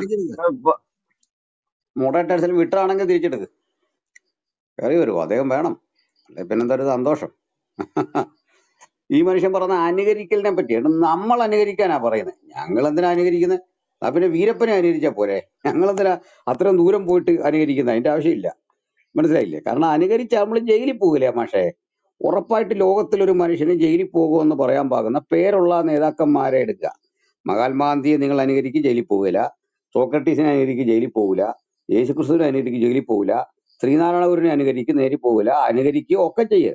അവരൊക്കെ ഇനി ജയിൽവാസം അനുഭവിച്ചത് എന്തിനാ? നന്മയ്ക്ക് വേണ്ടിയാണ്. അത് സത്യമാണ്. അങ്ങനെ പോകാം. അവർ പീഡിപ്പിക്കപ്പെട്ടു, സോക്രട്ടീസ് വിഷം കൊടുത്തു കൊല്ലേണ്ടി വന്നു. ഇതൊക്കെ സാമൂഹ്യ വ്യവസ്ഥിതിയോട് അവർ കലഹിച്ചുകൊണ്ടുണ്ടായ ചില പ്രശ്നങ്ങളാണ്. അത് അധമശക്തികളാണ് അവരെ വകവരുത്തുന്നത്. എന്നാൽ മുഹമ്മദിനെ സംബന്ധിച്ചോളം, മുഹമ്മദിനെ ഒരാൾ അനുകരിച്ചാൽ, ആ ജീവിതചര്യ അനുകരിച്ചാൽ തീർച്ചയായിട്ടും അയാൾക്ക് ജയിലിലാണ്. അതുകൊണ്ട് നിങ്ങൾക്കത് ഉറപ്പായിട്ട് അറിയാം, മുഹമ്മദ് അനുകരിക്കാൻ കൊള്ളാവുന്ന ആളല്ല. അതുകൊണ്ട് ഈ വടയെന്ന് പറഞ്ഞ ആളുടെ കാര്യമൊക്കെ പിടികിട്ടിയതാ. ഞങ്ങൾ പറഞ്ഞത്, ഇദ്ദേഹം പറഞ്ഞ അനുകരിക്കുക എന്ന് പറഞ്ഞ കൃത്യം 6 വയസ്സിൽ വേണം, ആ പെണ്ണിന്റെ പേര് ആയിഷ എന്നായിരിക്കണം, ഇങ്ങനെയുള്ള കാര്യമല്ല ഞങ്ങൾ ചോദിച്ചത്. അത് കേട്ടവർക്കൊക്കെ പിടികിട്ടി. അതേപോലെ അരിയാഹാരം കഴിക്കണമെന്ന് പോലും ഇല്ല. ഇത് മനസ്സിലാകാൻ അരിക്കൊമ്പനും മനസ്സിലാവും കാര്യം. വിദ്യാഭ്യാസം ഇല്ലാത്ത അരിക്കൊമ്പനും പിടികിട്ടുന്ന കാര്യമാണ് ഞങ്ങൾ പറഞ്ഞുകൊണ്ടിരിക്കുന്നത്. അപ്പോ എന്താണ് ഇവിടെ വിഷയം? ഇദ്ദേഹം ഇവിടെ വന്ന് പറഞ്ഞുകൊണ്ടിരിക്കുന്നത്, ആദ്യം ബോണ്ടൊരു ഇത് കേൾപ്പിച്ചൊരു പ്രകോപിപ്പിച്ചപ്പോ പുള്ളി പറഞ്ഞാണ്. അല്ല, പുള്ളി പറയുന്ന 6 വയസ്സുകാരിയെ കിട്ടും, അതിന് ഒരു കുഴപ്പവും ഇല്ലെന്നാ പറയുന്നത്. അത് സൗദി അറേബ്യയിലൊക്കെ ഇറക്കിയിരിക്കുന്ന ഫത്വയാണ്. അതൊന്നും അവിടെ ഒരു പ്രശ്നമേ അല്ല. ആർത്തവം പോലും ആകാത്ത പെൺകുട്ടിയോട് 63, 65, 80 വയസ്സായ കിളവന്മാർക്ക് തോന്നുന്ന അധമമായ വികാരങ്ങളെ പരിപോഷിപ്പിക്കുന്ന ഒരു മതമേ ലോകത്തുള്ളൂ, രേഖാമൂലം. ഇത് കൃത്യമല്ലേ? ഇനി വേറൊന്നും കൂടി ഇദ്ദേഹം പറഞ്ഞു വെച്ചു, വിഷയത്തിൽ നിന്നൊക്കെ ഒത്തിരിഞ്ഞു പോന്നു. എന്താ അറിയണ്ടേ? അതെന്തിനാ നമ്മൾ അതിൽ ഒറ്റപ്പെട്ട സംഭവമല്ലേ? ഒറ്റപ്പെട്ട സംഭവത്തോട് ഇങ്ങനെയാണോ കാണിക്കേണ്ടത്? ലോകത്തെല്ലാം ഒറ്റപ്പെട്ട സംഭവമാണ്. ക്രൂശീകരണം ഒറ്റപ്പെട്ട സംഭവമാണ്. 6 വയസ്സുകാരിയെയും 66കാരിയെയും കൂടെ ഒറ്റയടിക്കുരുത്തൻ ഭാര്യയാക്കി വെച്ചുകൊണ്ടിരുന്നത്. അത് കൂടാതെ ഒരു ഭാര്യയെ പറഞ്ഞു വിട്ടേച്ച് അവരുടെ വീട്ടിൽ വെച്ച് വേലക്കാരിയെ പ്രാപിച്ചത്, മരുമകളെ സ്വന്തമാക്കിയതെല്ലാം ഒറ്റപ്പെട്ട കാര്യമാണ്. ഇതെല്ലാം ഒറ്റപ്പെട്ടതാണ്. ഒറ്റപ്പെടാത്ത ഏത് കാര്യമുള്ളത്? നിങ്ങളുടെ ജനനവും എന്റെ ജനനവും എല്ലാം ഒറ്റപ്പെട്ട കാര്യമല്ലേ?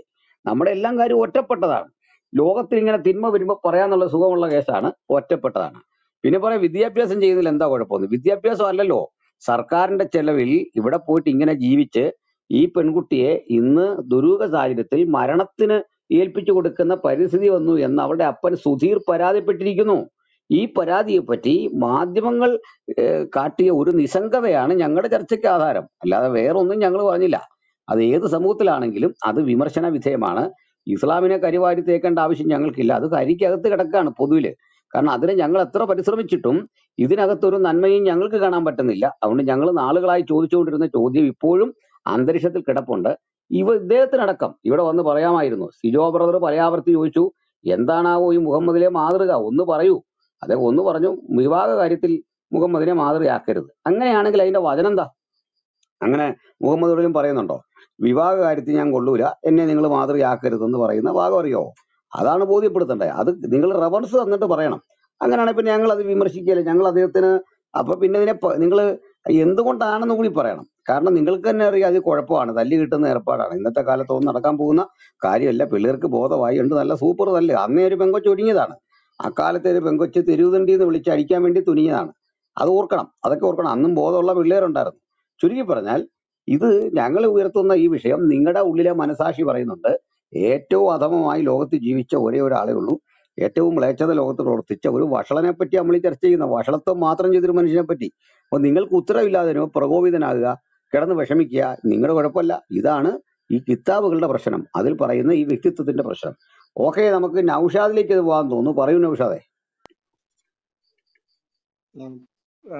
പ്രവാചകന്മാരെ ചാണിന് മുഴത്തിന് മുഴം പിൻപറ്റണമെങ്കിൽ നമ്മൾ യേശുക്രിസ്തുവിന്റെ അനുയായികളൊന്നും വിവാഹം കഴിക്കരുത്. കാരണം മുഴത്തിന് മുഴം പിൻപറ്റണ്ടേ നമുക്ക് എല്ലാ കാര്യങ്ങളും. അപ്പം യേശുവിന്റെ അനുയായികളാരും വിവാഹം കഴിക്കരുത്. ഞങ്ങൾ അങ്ങനെയല്ല പറഞ്ഞ, യേശുവിനെ ചാണി പിൻപറ്റുക എന്നുള്ളൊരു കേസ് ഇല്ലല്ലോ. അല്ല, അത് നിങ്ങളുടെ പറഞ്ഞല്ലോ തെറ്റിദ്ധാരണ. പ്രവാചകനെ മുഴുവനായിട്ട് പിൻപറ്റണ്ടേ? അപ്പൊ നമ്മൾ പ്രവാചകനെ എല്ലാ കാര്യങ്ങളും, ഇല്ലില്ല, പ്രവാചകൻ അങ്ങനെ എന്തൊരു കാര്യം ഞങ്ങൾക്കില്ല. തന്റെ ജീവിതത്തിൽ പിൻപറ്റാൻ പറഞ്ഞിട്ടുണ്ടോ അതൊക്കെ ഞങ്ങൾ പിൻപറ്റാം. അല്ല, പ്രവാചകൻ ഞാൻ ചെയ്ത കാര്യങ്ങളെല്ലാം നിങ്ങൾ ചെയ്യാമെന്ന് പറഞ്ഞിട്ടില്ല. എങ്കിൽ പിന്നെ യേശുക്രിസ്തുവിന്റെ അനുയായികൾ വിവാഹം കഴിക്കാൻ പാടില്ല. അതെങ്ങനെ നിങ്ങളുടെ നിയമം ഞങ്ങൾക്ക് വെച്ചോണ്ട് അപ്ലൈ ചെയ്യാൻ പറ്റുമോ? നിങ്ങളെ ഒരു നിയമത്തിൽ അങ്ങനെ കിടക്കുകയാണ്. ഭഗവത്ഗീത വെച്ചിട്ടാണോ മുസ്ലിങ്ങൾ ജീവിക്കുന്നത്? അങ്ങനെയാണോ? സന്തവസ്ഥ വെച്ചിട്ടാണോ ക്രിസ്ത്യാനി ജീവിക്കേണ്ടത്? ഞങ്ങളുടെ പ്രമാണം പോലെ ഞങ്ങൾ പോകണ്ടേ? മുഴത്തിന് മുഴം ചാണിന് ചാണ അനുകരിക്കാൻ പറഞ്ഞ അറിയാം, മുഹമ്മദിനെയാ? അതില്ലേ? അങ്ങനല്ലേ? തീർച്ചയായും അള്ളാഹുവിന്റെ പ്രവാചകനിൽ നിങ്ങൾക്ക് ഉത്തമമായ മാതൃകയുണ്ട്. ആ മാതൃക എന്താണെന്ന് അങ്ങ് പറ, പ്രശ്നം തീർന്നു. അള്ളാഹുവിന്റെ പ്രവാചകനിൽ ഇന്നൊരു മനുഷ്യൻ മാതൃകയാക്കാൻ പറ്റിയ കാര്യങ്ങൾ, അത് ഈ നിസ്കരിക്കുന്നതും നമ്മുടെ ഡ്രില്ല് പഠിപ്പിക്കുന്നല്ലോ ചോദിച്ചേ. മനുഷ്യരാശിക്ക് പ്രയോജനപ്പെടുന്ന കാര്യം വേണം പറയാൻ. മനുഷ്യരാശിക്ക് ഗുണം വരുന്ന എന്ത് കാര്യമാണ് പ്രവാചകനിൽ അനുകരിക്കാനുള്ളതെന്ന ധാർമ്മിക പാഠമുണ്ട്. അത് ഒരു നല്ല ഭർത്താവായിരുന്നോ? ഞാൻ പറയാം അല്ല. അതേ ഒരു നല്ല മനുഷ്യനായിരുന്നോ? ഞാൻ പറയാം അല്ല. അദ്ദേഹം നല്ലൊരു ഭരണാധികാരിയായിരുന്നോ? നിങ്ങൾ പറയുന്നത് ആണെന്നാണ്. ഞാൻ പറയും അല്ല. അദ്ദേഹം നല്ല അതുകൊണ്ടാണ് ലോകത്തിൽ അത്രയധികം ആളുകൾ പിൻപറ്റുന്നത് അദ്ദേഹത്തെ. അത് ഇത് ഖുർആൻ ഏറ്റവും പഠിക്കാൻ വേഗത്തിൽ വളരുന്ന മതമായി കൊണ്ടിരിക്കുന്നതും ഇസ്ലാം മതം തന്നെയാണ്. പരിശോധിച്ചു, തല്ലിപ്പിടിച്ചിരിക്കാനുള്ള അത് പരിപാടിയല്ലേ? താങ്കളൊന്ന് പരിശോധിച്ചാൽ മാത്രം മതി. അത്രയും മോശപ്പെട്ട മനുഷ്യനായതുകൊണ്ട്. അല്ല, സാറൊന്ന് പറഞ്ഞതാ, ഞങ്ങൾക്ക് പറഞ്ഞു, ഞങ്ങളൊന്ന് പരിശോധിക്കാതിരിക്കാ. അറിവുള്ള അങ്ങ് പറഞ്ഞതാ, ഞാൻ കേൾക്കാനിരിക്കാം. അതേ അത് പറഞ്ഞു തരട്ടെ. അങ്ങ് പറഞ്ഞു, താങ്കളൊന്ന് പറഞ്ഞു, നൗഷാദ് ഭായി ഒന്ന് പറഞ്ഞു.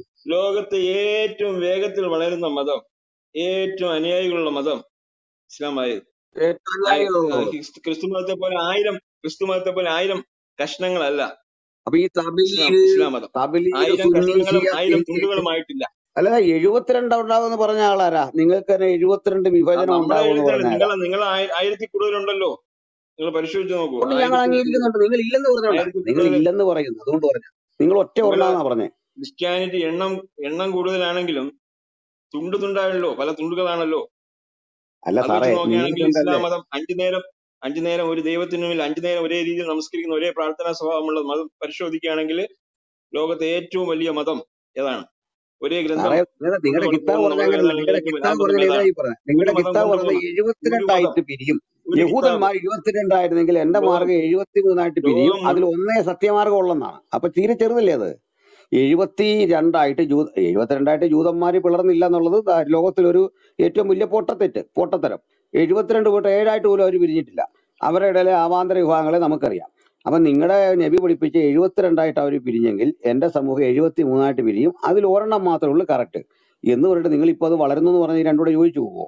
അതെങ്ങനെ നോക്കുന്നേ? ഒരേ രീതിയിൽ ഒരേ പ്രാർത്ഥന സ്വഭാവത്തോടു കൂടി 5 നേരം എന്റെ സുഹൃത്തെ, നിങ്ങൾ ഈ പറയുന്നത് കേൾക്കാതെ കഥ പറയണോ? ഇത് കേട്ടിട്ട് നിങ്ങൾ ഇതിന് പറയാം 72 എന്ന് പറഞ്ഞു. പ്രാർത്ഥനാ ചടങ്ങുകളും നിങ്ങളുടെ പ്രാർത്ഥന പിരിഞ്ഞ മതമല്ലേ? അല്ല, സുന്നി ഷിയായിന്റെ എണ്ണല്ലേ കാണിക്കുന്നേ?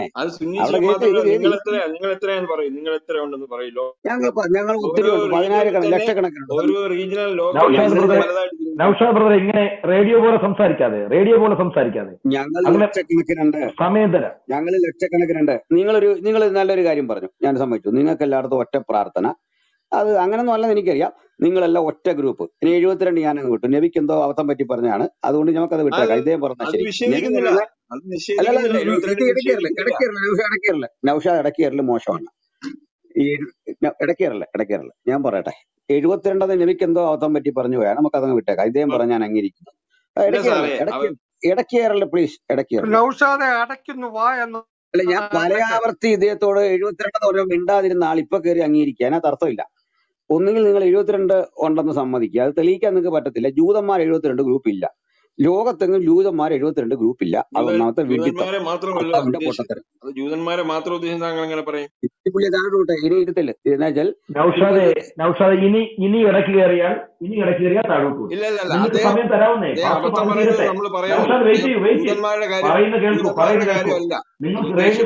പറയുന്ന കേൾക്കൂ.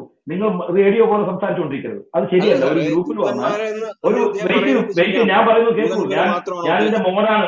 ഹലോ ഞാൻ ഇതിന്റെ മോഡാണ്, ഞാൻ പറയുന്നത് കേൾക്കൂ. ഒരു റൂമിൽ വന്നാൽ ഞാൻ പറയാം. നൗഷാദ് ബ്രദറെ, ഒരു റൂമിൽ വന്നാൽ അതിനൊരു മര്യാദ പാലിക്കാൻ പഠിക്കണമെന്ന്. ഇപ്പൊ നിങ്ങളോട് ചോദിക്കുമ്പോൾ നിങ്ങൾ മറുപടി പറയൂ, എന്നിട്ട് നിങ്ങൾ മൈക്ക് മ്യൂട്ട് ചെയ്ത് വെക്കും. ഇപ്പൊ പാസ്റ്റർ ഒരു കാര്യം പറഞ്ഞുകൊണ്ടിരിക്കുമ്പോൾ നിങ്ങൾ ഇടയ്ക്കിടയ്ക്ക് കയറി സംസാരിക്കുന്നത്. അദ്ദേഹം പറഞ്ഞ് തീരട്ടെ. നിങ്ങൾക്ക് സമയം എത്ര മണിക്കൂർ വേണം? ഞങ്ങൾ സമയം തരാവുന്നേ. നിങ്ങളുടെ മറുപടി പറയാനുള്ള കേട്ടിട്ടേ ഞങ്ങൾ ഈ റൂം എൻഡ് ചെയ്യത്തുള്ളൂ. അതുകൊണ്ട് ഇടയ്ക്കിടയ്ക്ക് കയറണ്ട കേട്ടോ. ഇപ്പൊ കൊടുത്തോട്ടെ, പാസ്റ്റർ സംസാരിച്ച് കഴിഞ്ഞിട്ട് നിങ്ങൾക്ക് സമയം തരാം. പാസ്റ്റർ പറയും. ഞാന് 72 കണക്ക് 4-5 ആവർത്തി പറഞ്ഞപ്പോ ഒന്നും മിണ്ടിയില്ല. ഞങ്ങൾ ഒറ്റയാണ്. അപ്പൊ ഞാൻ ഓർത്ത അതായിരിക്കും ശരി. നബിക്ക് എന്തോ അബദ്ധം പറ്റി. നബിക്ക് അബദ്ധം പറ്റിയെന്ന് പറഞ്ഞപ്പോൾ പുള്ളിക്ക് അപകടം മണത്തു. പുള്ളി ഉടനെ പറഞ്ഞു അല്ല അത് ശരിയാണ്, നേരെ അങ്ങോട്ടായി. ഇതേ പറഞ്ഞുള്ളൂ. ലോകത്തൊരു മതസമൂഹവും ഒറ്റക്കെട്ടല്ല, ലോകത്തൊരു വിഭാഗം പോലും ഒറ്റക്കെട്ടല്ലല്ലോ. അതെന്താ വ്യത്യാസമുള്ളത്? അത് എല്ലായിടത്തും ഉള്ളതാണ്, എല്ലാ സമൂഹത്തിലുമുള്ള പ്രശ്നങ്ങളാണ്. അത് നിങ്ങൾക്ക് ഇനിയും കുറെ കാര്യങ്ങളിൽ ഐക്യത ഉണ്ടെന്നൊക്കെ ഞാൻ സമ്മതിക്കുന്നുണ്ട്. അതിനകത്തൊന്നും ഞങ്ങൾ ഇത് പറയുന്നില്ല. ഇതുകൊണ്ട് കാര്യമില്ല സാർ. ഞങ്ങൾ ഇവിടെ പറഞ്ഞത് ഐക്യതയെ പറ്റിയോ അല്ലെങ്കിൽ നിങ്ങൾക്ക് ഒറ്റക്കെട്ടായിട്ട് നിൽക്കുക. നിങ്ങൾക്ക് ഒറ്റക്കെട്ടാ. കാരണം ഒരു ഉദാഹരണം പറയാം. അപ്പൊ കേരള സ്റ്റോറി എന്നൊരു സിനിമ വരുന്നു, നിങ്ങൾ ഒറ്റക്കെട്ടല്ലേ? മദനിയുടെ ജയിൽ വിഷയം നിങ്ങൾ ഒറ്റക്കെട്ടല്ലേ? ബിൻ ലാദന്റെ വിഷയം നിങ്ങൾ ഒറ്റക്കെട്ടല്ലേ? ജോസഫ് മാഷിന്റെ കൈവെട്ടി നിങ്ങൾ ഒറ്റക്കെട്ടല്ലേ? അതിനകത്ത് ആർക്കാ സംശയമുള്ളത്? അതിനകത്ത് ആർക്കും സംശയമില്ല. ഞങ്ങൾ അത് അംഗീകരിക്കുന്നു. നിങ്ങൾ എങ്ങനെ പിണങ്ങി നിന്നാലും ഇത്തരം വിഷയങ്ങളിൽ നിങ്ങൾ ഒറ്റക്കെട്ടായിരിക്കും, ഒരു കാര്യമില്ല. ഞങ്ങൾ സമ്മതിക്കും. ഞങ്ങൾക്കത് ഇല്ലതാനും, ഞങ്ങൾക്ക് അങ്ങനെ പറ്റത്തുമില്ല. അത് ഞാൻ സമ്മതിച്ചു. മറുവശം ഞാൻ പറഞ്ഞു വന്നത്, അങ്ങനെ നിങ്ങൾ ഇനി വളരുന്നു, അതങ്ങ് സമ്മതിച്ചു. നിങ്ങൾ ഈ പറഞ്ഞ ലോകത്തിലെ ഏറ്റവും വലിയ വിവാദം നിങ്ങളാണ്. ഒന്നുമല്ല, നിങ്ങൾ കണക്ക് പഠിച്ചിട്ടില്ല, മനസ്സിലായില്ലേ? കണക്ക് പഠിക്കാത്തോണ്ടാ. പോയിട്ട് നോക്ക് ലോകത്തിലെ ഏറ്റവും വലിയ വിഭാഗം ആരാണെന്നും നിങ്ങൾക്ക് സൗദി അറേബ്യയിൽ ശക്തമായി നേരിടുന്ന തളർച്ച എന്താണെന്നും, ക്രിസ്ത്യാനിറ്റിക്ക് ഇതുപോലെ യൂറോപ്യൻ രാജ്യങ്ങളിൽ തളർച്ചയുണ്ട്, അതുപോലെ നിങ്ങൾക്ക് സൗദി അറേബ്യ പോലെയുള്ള രാജ്യങ്ങളിൽ നിന്ന് ഇസ്ലാം പതുക്കെ പതുക്കെ പതുക്കെ അത് പടിയിറങ്ങിക്കൊണ്ടിരിക്കുന്ന ഒരു സത്യം കൂടി കാണണം. അതുകൂടെ മനസ്സിലാക്കണം. ഇന്ന് കേരളക്കര എടുത്താൽ ഏറ്റവും അധികം നിരീശ്വരന്മാരുള്ള സമൂഹമായിട്ട് ഇസ്ലാം മാറുന്നുണ്ട്. നോക്കണം. ഇനി മാത്രമല്ല, മുഹമ്മദിന്റെ പ്രവചനം ആണെങ്കിൽ, പ്രവചനം പോലെ വന്നപ്പോൾ പുള്ളി പറഞ്ഞാണ് ഈ 72 73 എന്റെ സമുദായം അടിച്ചു പിരിയും, അതിൽ ഒരെണ്ണമായിരിക്കും ശരി. അപ്പൊ അത് സൂക്ഷ്മ ന്യൂനപക്ഷമായിട്ട് പോകും. വളരെ ചുരുക്കം മനുഷ്യരേ കയ്യിലുള്ളൂ. അദ്ദേഹം പറഞ്ഞാൽ ശരിയെങ്കിൽ, നിങ്ങൾ പറഞ്ഞാൽ ശരിയെങ്കിൽ ഈ കാണുന്ന സകല മനുഷ്യരും കൊണ്ട് ഒന്നാമത്തെ മതമാണ്, ഭയങ്കര വളർച്ചയാണ്. ഇസ്ലാം വളരുന്നു. ഇസ്ലാം വളർന്ന എങ്ങനെ? വാളിന്റെ വായ്ത്തല കൊണ്ട് ഖലീഫ ഉമറും അലിയും അബൂബക്കറും ഒക്കെ പോയി വെട്ടിപ്പിടിച്ചു. പിന്നെ വളർന്ന് ഏറ്റവും അധികം ഇസ്ലാം വളർന്ന സ്ഥലം ഇന്ത്യയായിരുന്നു. അതറിയോ? വെട്ടിപ്പിടിച്ചു.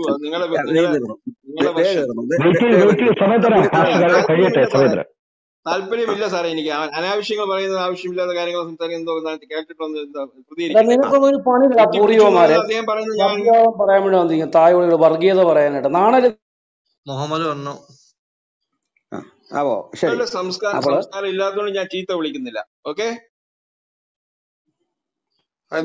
കൂട്ടുകാരെ സംസാരം കാണിച്ചിട്ടുണ്ട്.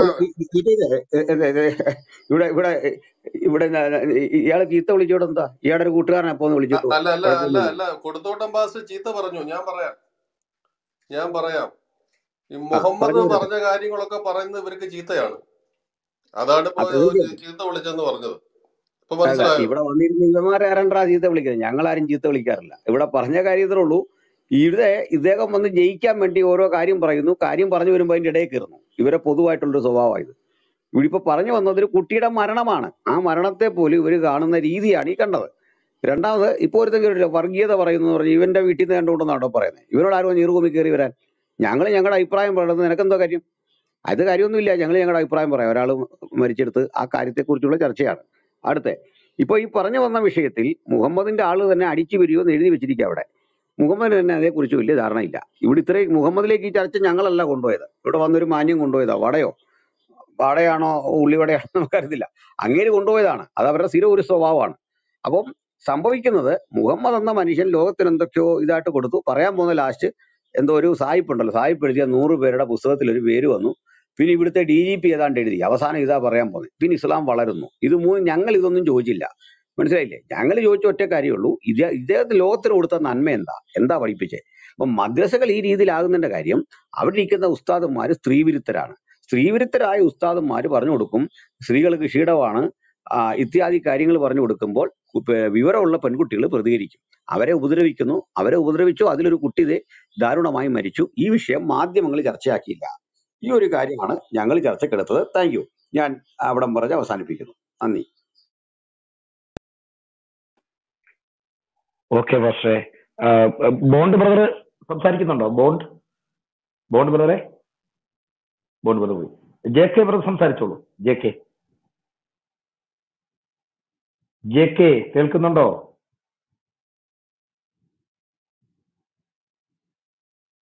JK കേൾക്കുന്നുണ്ടോ? ഇല്ലെങ്കിൽ നമുക്ക് ജിജി ബ്രദറിലേക്ക് പോവാം. ജിജി ബ്രദർ സംസാരിക്കും.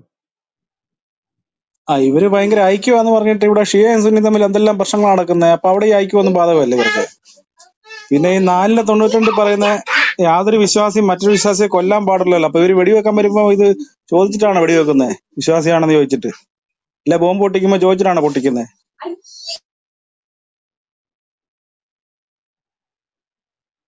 അതല്ല, കൊടിത്തോട്ടം പാസ്റ്റർ പറഞ്ഞായിരുന്നു ഇവരെല്ലാം പല കാര്യത്തിലും ഒറ്റക്കെട്ടാണെന്ന്.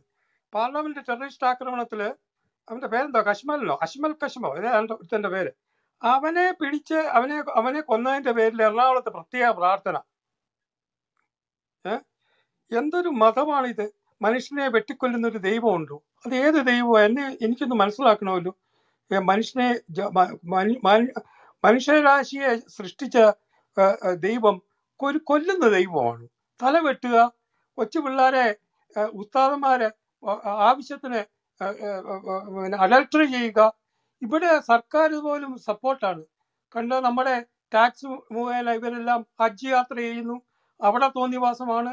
ഇവിടുത്തെ ഈ പെണ്ണുങ്ങൾ, ഇവരുടെ പെണ്ണുങ്ങൾ ഇതിനെ വളരെ ഇറാനിൽ നടന്ന പ്രകടനം പോലെ തെരുവുതോറും ഇറങ്ങി പ്രകടനം നടത്തണം. ഇവർക്ക് യാതൊരു സ്വാതന്ത്ര്യവും ഇല്ല. പട്ടിയെയും പന്നിയെയും കഴുതയെയും പോലെ ഉപയോഗിച്ചിരിക്കുന്നത്. അവരുടെ സങ്കല്പത്തിലെ സ്വർഗത്തിലെ നരകത്തിലെ അന്തേവാസികളാണെന്നും സ്ത്രീകളാണെന്നും. എന്താണിത്? ഈ വട വന്നിട്ട് പറഞ്ഞു വിദ്യാഭ്യാസം ചെയ്യാൻ പോയ കുട്ടി എന്തിനാ തൂങ്ങി മരിച്ചെന്ന്. തൂങ്ങി മരിച്ചതൊന്നുമല്ല, ഉസ്താദന്മാരവിടെ അവരുടെ പീഡനം ചെയ്തതാണ്. എന്തായാലും മെഡിക്കൽ റിപ്പോർട്ടും അനുകൂലമായിട്ട് വരത്തില്ല, പോലീസ് റിപ്പോർട്ടും അനുകൂലമായിട്ട് വരികയില്ല. അങ്ങനൊരു സർക്കാരാണ് ഭരിക്കുന്നത്. ഈ വടയും ഇവരൊക്കെ എന്തോ മനസ്സിലാക്കുന്നു എന്നോ എനിക്ക് മനസ്സിലാകുന്നില്ല. നിങ്ങൾ സംസാരിച്ചോട്ടെ. നമ്മുടെ വടയും സുഖിയനും ഒക്കെ പോയല്ലോ, ഇനിയിപ്പോ എന്ത് പറയാനാ. അടുത്ത് മോഹൻ ബ്രദർ സംസാരിച്ചോ. ശാന്തൻ ബ്രദറെ തൂങ്ങിയതല്ല തൂക്കിയതാന്നല്ലേ പറഞ്ഞത്? ആന്നേലും റിപ്പോർട്ട് വരുന്നത് ഇതെല്ലാം കുട്ടി തൂങ്ങി മരിച്ചാട്ടേ വരുത്തുള്ളൂ. കാര്യം അത്രയും സർക്കാരും പോലീസ് സിസ്റ്റവും മെഡിക്കൽ സിസ്റ്റവും കേരളത്തിൽ പോകുന്നു. അല്ല, ഇതൊക്കെ ഞാൻ പറയാൻ തുടങ്ങി ഇത്രയേ ഉള്ളൂ. നമുക്ക് ഇത്രയേ ഉള്ളൂ. കേരളത്തിൽ ഇത്തരം സംഭവങ്ങൾ ഇവർക്ക് ഒഴിച്ച് വേറെ ഏത് വിഭാഗങ്ങൾക്കെതിരെ വന്നാലും ഉടനെ മാധ്യമങ്ങളും രാഷ്ട്രീയ പാർട്ടികളും പിന്നെ സോഷ്യൽ മീഡിയകളും ഒക്കെ അത് ഏറ്റെടുക്കുകയും പിന്നെ അതിനെതിരെ ശക്തമായി പ്രതികരിക്കുകയും പ്രക്ഷോഭം നടത്തുകയൊക്കെ ചെയ്യും. ഇവർക്ക് എന്ത് പ്രശ്നം വന്നാലും ഒരു മീഡിയ അത് കാണത്തില്ല, ഒരു രാഷ്ട്രീയ പാർട്ടി അത് ഏറ്റെടുക്കാനുള്ള ധൈര്യം അവർക്ക് ഉണ്ടാകത്തില്ല. ഇതാണ് ഇന്നത്തെ ഒരു അവസ്ഥ. ഈ അവസ്ഥ ഇതെങ്ങനെ ഉണ്ടായെന്ന് ചോദിച്ചാൽ ഇത് വോട്ട് രാഷ്ട്രീയമാണ്. വോട്ടും അധികാരവും പണത്തിന്റെയും പിന്നെ അധികാരവും പണവും ഒക്കെ വെച്ചുള്ള സമ്മർദ്ദം ചെലുത്തിയാണ് ഇതിനെയൊക്കെ ഒതുക്കുന്നത്. അപ്പൊ ഈ ഒരു നിലയിൽ നമ്മൾ കേരളം, നമ്മുടെ കൊച്ചു കേരളം മുന്നോട്ട് പോയാൽ നാളെ കാലത്ത് ഇത് ഒരു അഫ്ഗാനിസ്ഥാനോ ഒരു താലിബാൻ ഭരണമോ ഒക്കെ ധരിക്കുന്ന ഒരു നാടായിട്ട് മാറും. അതുണ്ടാകാൻ കേരള സമൂഹം അനുവദിക്കരുത്. അത്രമാത്രമേ എനിക്ക് പറയാനുള്ളൂ. ഞാൻ അത് സംസാരിക്കാനാണ് കയറി വന്നത്. പിന്നെ ഇവിടെ വന്ന് ഈ പ്രതിരോധിക്കാൻ വന്ന ഈ സഹോദരന്മാരൊക്കെ അവർക്ക് തന്നെ അറിയാം മുഹമ്മദ് മാതൃകയല്ലെന്നും മുഹമ്മദിനെ മാതൃകയാക്കിയ അവസാനം ജയിലിൽ പോകേണ്ടി വരുമെന്നൊക്കെ ഇവർക്ക് തന്നെ അറിയാം. പിന്നെ എങ്ങനെ ഇതിനെ ഒന്ന് പിടിച്ചു നിർത്താമോ എന്നുള്ള ഉദ്യമത്തിലാണ് ഇവരൊക്കെ. ഇതൊക്കെ ഒരു വൃഥാ ശ്രമമാണെന്ന് കേട്ടുകൊണ്ടിരിക്കുന്ന അല്ലെങ്കിൽ കേരളത്തിലെ പൊതുസമൂഹം ഇത് മനസ്സിലാക്കുന്നത് വാസ്തവമാണ്. അപ്പൊ അതുകൊണ്ട് നമ്മളിത് എന്നും തുറന്നു കാണിച്ചുകൊണ്ടേ ഇരിക്കുക. ഇതൊരു ആപത്താണ്, ഒരു വിപത്താണ്, നാടിന് ആപത്താണ് എന്ന് നമ്മൾ എന്നും തുറന്നു കാണിച്ചുകൊണ്ടേ ഇരിക്കുക. അതത്ര മാത്രമാണ് നമുക്ക് ചെയ്യാൻ കഴിയുന്നത്.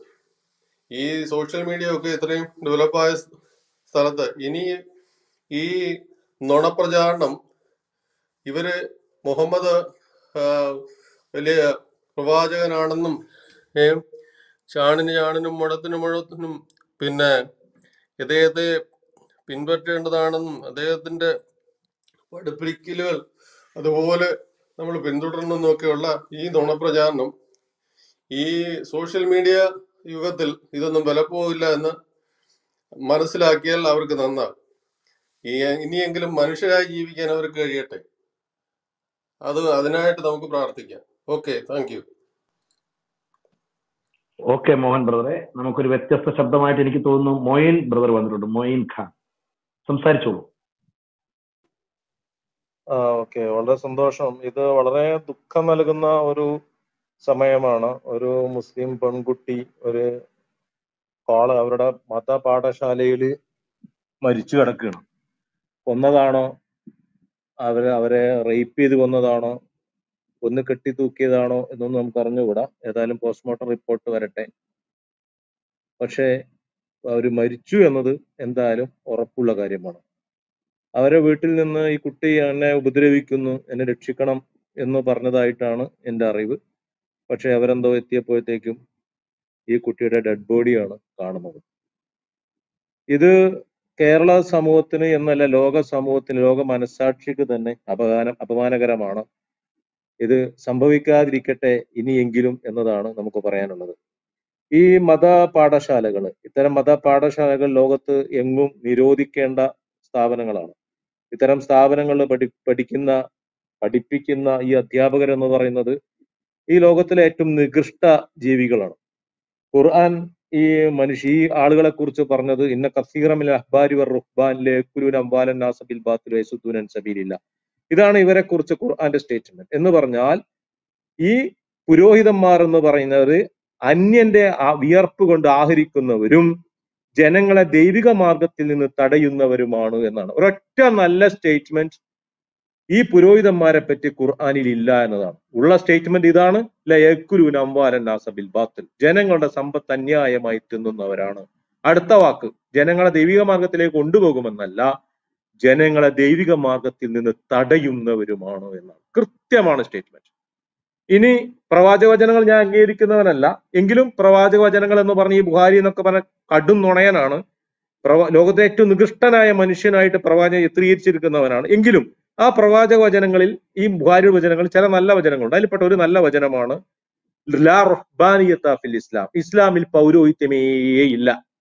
ഇനി അടുത്ത വാക്ക്, ഈ വയല് പറഞ്ഞുകൊണ്ട് ഉപദേശം നൽകിക്കൊണ്ട് തിന്നുന്ന, അതിന് പണം മേടിക്കുന്നവൻ നരകത്തിലെ തീയാണ് തിന്നുന്നത് എന്ന്. അപ്പൊ പിന്നെ ഇവരെങ്ങനെ ഉപദേശം പറഞ്ഞ് പൈസ മേടിക്കും? പ്രവാചക വചനത്തിനെതിരാണ്. ലാ റുഹ്ബാനിയത്ത ഫിൽ ഇസ്ലാം, ഇസ്ലാമിൽ പൗരോഹിത്യമേ ഇല്ല. പിന്നെ എങ്ങനെയാണ് ഈ സാധനങ്ങൾ പള്ളിയിൽ ഉണ്ടായത്? സകല ഇസ്ലാമിലെ പള്ളികളും ഇവർ ഹൈജാക്ക് ചെയ്ത് വെച്ചിരിക്കുന്നു എന്നതാണ്. ഇവരിൽ നിന്ന് മോചിപ്പിക്കാൻ നമ്മൾ ശ്രമിച്ചാൽ നമ്മൾ ഇവർ കൊന്നുകളയും. അതാണ് ചേകനൂർ മൗലവിക്ക് പറ്റിയത്. ചേകനൂർ മൗലവി ഹദീസ് നിഷേധി ആയതുകൊണ്ടല്ല കൊന്നത്. ഹദീസ് നിഷേധി ഇഷ്ടം പോലെ ആളുകൾ ഇവിടെ ഉണ്ടായിട്ട് അവരൊന്നും ചെയ്യില്ല. ഈ പൗരോഹിത്യത്തെ എതിർത്തു. ഇവര് ഈ ലോകത്തെ നികൃഷ്ട ജീവികളാണ് എന്ന ഖുർആന്റെ സ്റ്റേറ്റ്മെന്റ്, ലയക്കുലൂന അംവാലൻ നാസ ബിൽ ബാത്തിൽ, ജനങ്ങളുടെ സമ്പത്ത് തിന്നുന്നവരാണെന്ന് ഉറക്ക വിളിച്ചു പറഞ്ഞു. അവർ കൊന്നുകളഞ്ഞു. ഈ കൊന്നുകളഞ്ഞ മുസ്ലിയാരെ പിന്തുണക്കാൻ വന്നത് ആരെന്നറിയോ? ഇവിടുത്തെ BJP-ക്കാര്. അതാണ് വാജ്പേയി കോഴിക്കോട് വന്നപ്പോൾ രാജഗോപാലിന് കാണുന്നതിന് മുമ്പ് AP ഉസ്താദിന് കാണാൻ പറ്റി. പണത്തിന്റെ മേലെ പരുന്തും പറക്കില്ല, പിന്നല്ലേ BJP. കോഴിക്കോട് വന്നപ്പോൾ ഉണ്ടായ സീന എന്ന് പറഞ്ഞാൽ, അന്ന് CBI-യിൽ അറസ്റ്റ് ചെയ്യപ്പെടേണ്ട AP ഉസ്താദ് സുന്ദരമായി ജീവിക്കുന്നു. ബാക്കി സഖാഫികൾ, പാവപ്പെട്ട കുറച്ച് സഖാഫികൾ, ടൂൾസ് ഒക്കെ അറസ്റ്റിലായി. പക്ഷെ സുന്ദരമായി ഇതിന്റെ സൂത്രധാരകൻ ഇന്നും വിലസുന്നു. എന്താ ചെയ്ത തെറ്റ്? ഈ പുരോഹിതന്മാർക്കെതിരെ പറഞ്ഞു. എല്ലാ പുരോഹിതന്മാർ, ഈ നിങ്ങൾ വിചാരിക്കുന്ന പോലെ ഇത് സ്ത്രീകൾ പെൺകുട്ടികളെ മാത്രം പ്രശ്നമല്ല, ആൺകുട്ടികൾക്കും രക്ഷയില്ല. ഈ മദ്രസ അധ്യാപകർ എന്ന് പറയുന്നവര്, ഈ പള്ളിയിലെ ഇമാമുമാരെന്ന് പറയുന്നവര് ഈ ലോകത്തിലെ ഏറ്റവും നികൃഷ്ട ഇത് ഞാൻ പറയുന്നതല്ല കേട്ടോ, ഖുർആനാണ് പറയുന്നത്. ലയക്കുലൂന അംവാലൻ നാസ ബിൽ, ജനങ്ങളുടെ സമ്പത്ത് തിന്നുന്നവരാ. അത് മാത്രമാണ് ഈ കുഴപ്പമില്ല. അടുത്ത വാക്കെന്താണ്? ജനങ്ങളെ ദൈവിക മാർഗത്തിൽ സ്വന്തമായിട്ട് പോകാൻ ശ്രമിച്ചാൽ ഇവർ തടയും. ഇതന്നെയാണ് ചെയ്യുന്നത്. ലോകത്തിലെ ഏറ്റവും നികൃഷ്ട ജീവികളായ ആളുകളിൽ നിന്ന് ഈ പള്ളികളെ, മസ്ജിദുകൾ എന്നൊക്കെ പറഞ്ഞുകൊണ്ട് നമ്മൾ വിചാരിക്കുന്നത് ഇത് ഇവിടെ ഇന്നത്തെ മുസ്ലിം ഇവരുടെ കുത്തക എന്നതിനപ്പുറത്ത് ഇത് ജനങ്ങൾക്ക് സഹായകമായി മനുഷ്യർക്കുള്ള, അതാണ് മക്കയിലെ പള്ളിയെ പറ്റി പോലും ഖുർആന്റെ സ്റ്റേറ്റ്മെന്റ് അതാണ്. അതിപ്പം മുസ്ലിങ്ങളെ മാത്രമേ കയറ്റുന്നു, പക്ഷെ അത് പറഞ്ഞിരിക്കുന്നത് ജനങ്ങളുടെ ഭവനം എന്നാണ്. ജനങ്ങളുടെ പുതിയ ലിന്നാസ്, പൊതുജനങ്ങളുടെ, പബ്ലിക്കിന്റെ ഭവനം എന്നാണ് പറഞ്ഞിരിക്കുന്നത്. ജാതിമത ഭേദമന്യേ പബ്ലിക്കിന്റെ പുതിയ ലിന്നാസ് എന്ന പൊതുജനം എന്നാണ്. പക്ഷെ എങ്ങനെയാണ് ഇവർ കാണുക? മുസ്ലിങ്ങളുടെ മാത്രം, മറ്റുള്ളവരൊക്കെ തടയും. ഏത് പള്ളികളും അങ്ങനെയാണ് ആവേണ്ടത്. നിങ്ങൾ ആലോചിച്ച് നോക്കും, മക്കയിലെ പള്ളിയിൽ സ്ത്രീകൾക്ക് പ്രവേശനമുണ്ട്. അവിടെ കഴബാലയത്തിൽ തൊടാം. ഈ കഴബ, നമ്മൾ തിരിഞ്ഞു നിൽക്കുന്ന ഒരു കഴബയുണ്ട്, ആ കഴബയെ തൊടാം, അതിന് ചുറ്റാം. പക്ഷെ ഇവിടുത്തെ പള്ളി ഇതെന്തു മൂട്ടപ്പള്ളിയിൽ കയറ്റൂല. ഏത് പള്ളിയിൽ കയറ്റും? മക്കയിലെ പള്ളി, മക്സുൽ അക്സ പള്ളിയിൽ കയറ്റും. മദീനയിലെ പള്ളിയിൽ പോവാം, എവിടെയും പോവാം. പക്ഷെ ഇവിടുത്തെ മൂട്ടപ്പള്ളികളിൽ ഇവര് കയറ്റുകയില്ല. അതാണ് ഇവര്. പൗരോഹിത്യം. സ്ത്രീകളെ പഠിക്കാൻ അനുവദിക്കില്ല, വളരാൻ അനുവദിക്കില്ല, മാറുമറക്കാനുള്ള കൽപ്പന ഇവര് മുഖം മറക്കലാക്കി. എന്താ അള്ള പറഞ്ഞത്? ഖുർആൻ എന്താ പറഞ്ഞത്? അത് നിങ്ങളെ പിന്നെ ബിഹുബിരിനാല ജുഹീബിൻ, ഇതാ സ്റ്റേറ്റ്മെന്റ്. നിങ്ങളെ മാറുമറക്കൂ എന്നാണ് ആ സ്റ്റേറ്റ്മെന്റ്. അത് നിങ്ങളുടെ അന്തസ്സിനും നിങ്ങളെ തിരിച്ചറിയാനും അതാണ് ഉത്തമം. അപ്പൊ തിരിച്ചറിയാനും മുഖം മറക്കാൻ പറ്റുമോ? മറക്കാൻ പറ്റില്ല. പിന്നെ എങ്ങനെ ഇവര് മുഖം മറക്കലാക്കും? മുഖം മറച്ചാലല്ലേ ഇവർക്ക് കണ്ട സ്ത്രീകളെ കൊണ്ട് നടക്കാൻ പറ്റുള്ളൂ. എന്റെ ഭാര്യ അല്ലാത്ത ഏത് സ്ത്രീകൾ മുഖം മറച്ചോടെ കൊണ്ട് നടന്നൂടെ? എന്റെ ഭാര്യയാണെങ്കിലോ ആളുകൾ അത് മോയിൻഖാന്റെ ഭാര്യയല്ലല്ലോ, ഞാൻ അത് കണ്ടാണല്ലോ, അപ്പൊ അവളെ എന്റെ ഫോട്ടോ വേറെ ഫോട്ടോക്കാർ ഉള്ളത് കിട്ടും, അല്ലല്ലോ അപ്പൊ പറയാനുള്ളോ എന്ന് പറയും. മുഖം മറച്ചാലോ ഏത് സ്ത്രീയും കൊണ്ട് നടക്കാം. അതിനു വേണ്ടിയിട്ടാണ് ഈ മുഖം മറക്കൽ ഉണ്ടാക്കിയത്. എല്ലാം അട്ടിമറിച്ച് വെച്ചിരിക്കുകയാണ്. ഏതായാലും വളരെ സന്തോഷമുണ്ട് ഈ ക്ലബ് ഹൗസ് ഇങ്ങനെ വിട്ടതിൽ. ഇത് ഇങ്ങനെ നിർത്തരുത്. ഇത് കണ്ടിന്യൂസ് ആയിട്ട് ഈ കുട്ടിയുടെ കൊലപാതകം എന്ന് ഞാൻ വിചാരിക്കുന്നു. കൊലപാതകം അല്ലെങ്കിൽ പോലും തൂങ്ങി മരിച്ചതാണെങ്കിൽ പോലും അത് കൊലപാതകം തന്നെയാണ്. ആ കൊലപാതകത്തിലേക്ക് നയിക്കുന്ന കാര്യങ്ങൾ അവിടെ ഉണ്ടായിട്ടുണ്ട്. ശക്തമായ നടപടി ഉണ്ടായാൽ മാത്രം ശക്തമായ പോലീസ് നടപടിയൊക്കെ ഉണ്ടാവും, അറസ്റ്റൊക്കെ ഉണ്ടാവും. അതുകൊണ്ട് അതിലൊന്നും നിൽക്കരുത്. പൊതുജനങ്ങളെ ബോധവൽക്കരിക്കാനുള്ള ശ്രമങ്ങൾ നടക്കണം. ഈ മുസ്ലിയാക്കന്മാരെ എക്സ്പോസ് ചെയ്യാൻ, ഈ പള്ളിയിലെ ഇമാമുമാരെ ഖത്തീബുമാരെ എക്സ്പോസ് ചെയ്യാൻ നമുക്ക് സാധിക്കണം. വളരെ സന്തോഷമുണ്ട് ഈ ക്ലബ് ഹൗസ് ഇട്ടതിൽ. വളരെ അഭിനന്ദനം, അഭിവാദ്യങ്ങൾ ഇതിന്റെ ആളുകൾക്ക് ഞാൻ നിർത്തുന്നു. ജയ് Hind. Okay Moeen brother, thank you. ഞാൻ പ്രതീക്ഷിച്ചതിൽ നിന്നും വ്യത്യസ്തമായ ഒരു ശബ്ദമാണ് കേൾക്കാൻ കഴിഞ്ഞത്. ഓക്കെ, ദൈവം അനുഗ്രഹിക്കട്ടെ. അപ്പൊ അടുത്ത ആളിലേക്ക് പോകാം. നമുക്ക് ആൽബിൻ സാർ കേൾക്കുന്നുണ്ടോ? ആൽബിൻ കേൾക്കുന്നുണ്ടോ? പറഞ്ഞോളൂ. അതെ, നിങ്ങൾ എത്രയധികം വിമർശിച്ചുകൊണ്ടിരുന്നാലും ഇസ്ലാം വളർന്നുകൊണ്ട് തന്നെ ഇരിക്കുകയാണ്. അതിൽ നമുക്ക് തടയാൻ പറ്റുന്നില്ലല്ലോ. അതിൽ ഈ സംഘികൾക്കൊക്കെ ഒരുപാട് വിഷമമുണ്ട്. ഇതിപ്പോൾ കർണാടകയിൽ തോറ്റതിൻ്റെ ക്ഷീണം ഈ ഒരു ഫേക്ക് ന്യൂസിലൂടെ സംഘികളും യുക്തിവാദികളും ക്രിസംഖികളും ഒക്കെ കരഞ്ഞ് തീർത്തുകൊണ്ടിരിക്കുകയാണ്. ഇപ്പോൾ ഇതിൽ കേരളത്തിൽ ഇങ്ങനെ നടന്നതിൽ അത് ഇസ്ലാമിനെ കരിവാരിത്തേക്കാൻ ലോകത്ത് ഒരുപാട് ആൾക്കാരുണ്ടല്ലോ. ഇതിപ്പോൾ ഇസ്ലാമിനെ ചീത്തപ്പേര് കേൾപ്പിക്കാനും യുദ്ധം നടത്താനും മിഡിൽ ഈസ്റ്റ് കീഴടക്കാനും വേണ്ടി വേൾഡ് ട്രേഡ് സെൻറ്റർ വരെ വ്യാജമായിട്ട് നിർമ്മിച്ചവരാണ് ജൂതന്മാർ. അവരുടെ കേരളത്തിലെ ജൂതന്മാരുടെ ഏജന്റുമാരായ ജ്ഞാനായ ജൂതന്മാരും ഒക്കെ കൂടെ നടത്തിയൊരു സംഭവം പൊക്കി പിടിച്ച് നിങ്ങൾ നടന്നു. അത് കുഴപ്പമൊന്നുമില്ല. പക്ഷേ നിങ്ങൾ എത്രയൊക്കെ കുറച്ചാലും ഇസ്ലാം വളർന്നുകൊണ്ട് തന്നെ ഇരിക്കും. ഇസ്ലാമിലേക്കുള്ള ആൾക്കാരുടെ ഒഴുക്ക് ഓരോ ദിവസവും കൂടിക്കൊണ്ടേയിരിക്കും. നീ ഒന്ന് ഇറങ്ങി പോടാ മോനെ, നീ ഒന്ന് ഇറങ്ങിപ്പോ. കനാനായ ജൂതന്മാരാണ്. അങ്ങനെ പറയാൻ പറ്റില്ല. നമുക്കിവിടെ ദേവദാസന്മാരുടെ ഒരു മോശമാണ് അയാൾ പറയാനുള്ള പറഞ്ഞ എന്താ കുഴപ്പം? ഈ നമ്മുടെ ചർച്ച ഇസ്ലാം വളരുന്ന ഒരു പ്രശ്നമല്ല സാറേ. ഇസ്ലാം വളരട്ടെ, നമ്മളതൊന്നുമല്ല ചർച്ച ചെയ്യുന്നത്. ഈ ഞങ്ങളുടെ ചോദ്യങ്ങൾ കാണാതെ ഇസ്ലാം വളർന്നു, കർണാടകയെ ജയിച്ചു. ഇസ്ലാമാണോ കർണാടക ജയിച്ചേ? കർണാടക DK ശിവകുമാർ അന്നേരം ക്ഷേത്രത്തിൽ പോയി. അദ്ദേഹം പ്രിയങ്കയാണെങ്കിൽ ഹനുമാൻ ക്ഷേത്രത്തിൽ ഇരുന്ന് ഉപവാസമാണ്, അതുകൊണ്ട് പ്രാർത്ഥന പോലൊക്കെ നടത്തുക. അവിടെ നാനാജാതി മതസ്ഥരില്ലേ? അവിടെ ഇസ്ലാമിന്റെ വേണ്ടതാണോ? ഇസ്ലാമിന്റെ വോട്ടും കിട്ടി. കാരണം BJP വിരുദ്ധമായ ഒരു കാഴ്ചപ്പാട് അവിടെ ഉണ്ടായി. അവിടെ അതിന് വോട്ട് കിട്ടി. അത് ഇത് പെട്ടെന്ന്. അപ്പം ഞങ്ങൾക്ക് എന്താ നിരാശ അതിനകത്ത്? ഞങ്ങളെല്ലാം എത്രയോ കാലങ്ങളായിട്ട് നിങ്ങൾ ഈ പരിപാടി തുടങ്ങുന്നതിന് മുമ്പേ സംഘപരിവാറിനെതിരെ എത്രയോ റൂം ഇട്ട് ചർച്ച ചെയ്യുന്ന എത്രയോ കാര്യം ഇവിടെ കിടക്കുന്നു.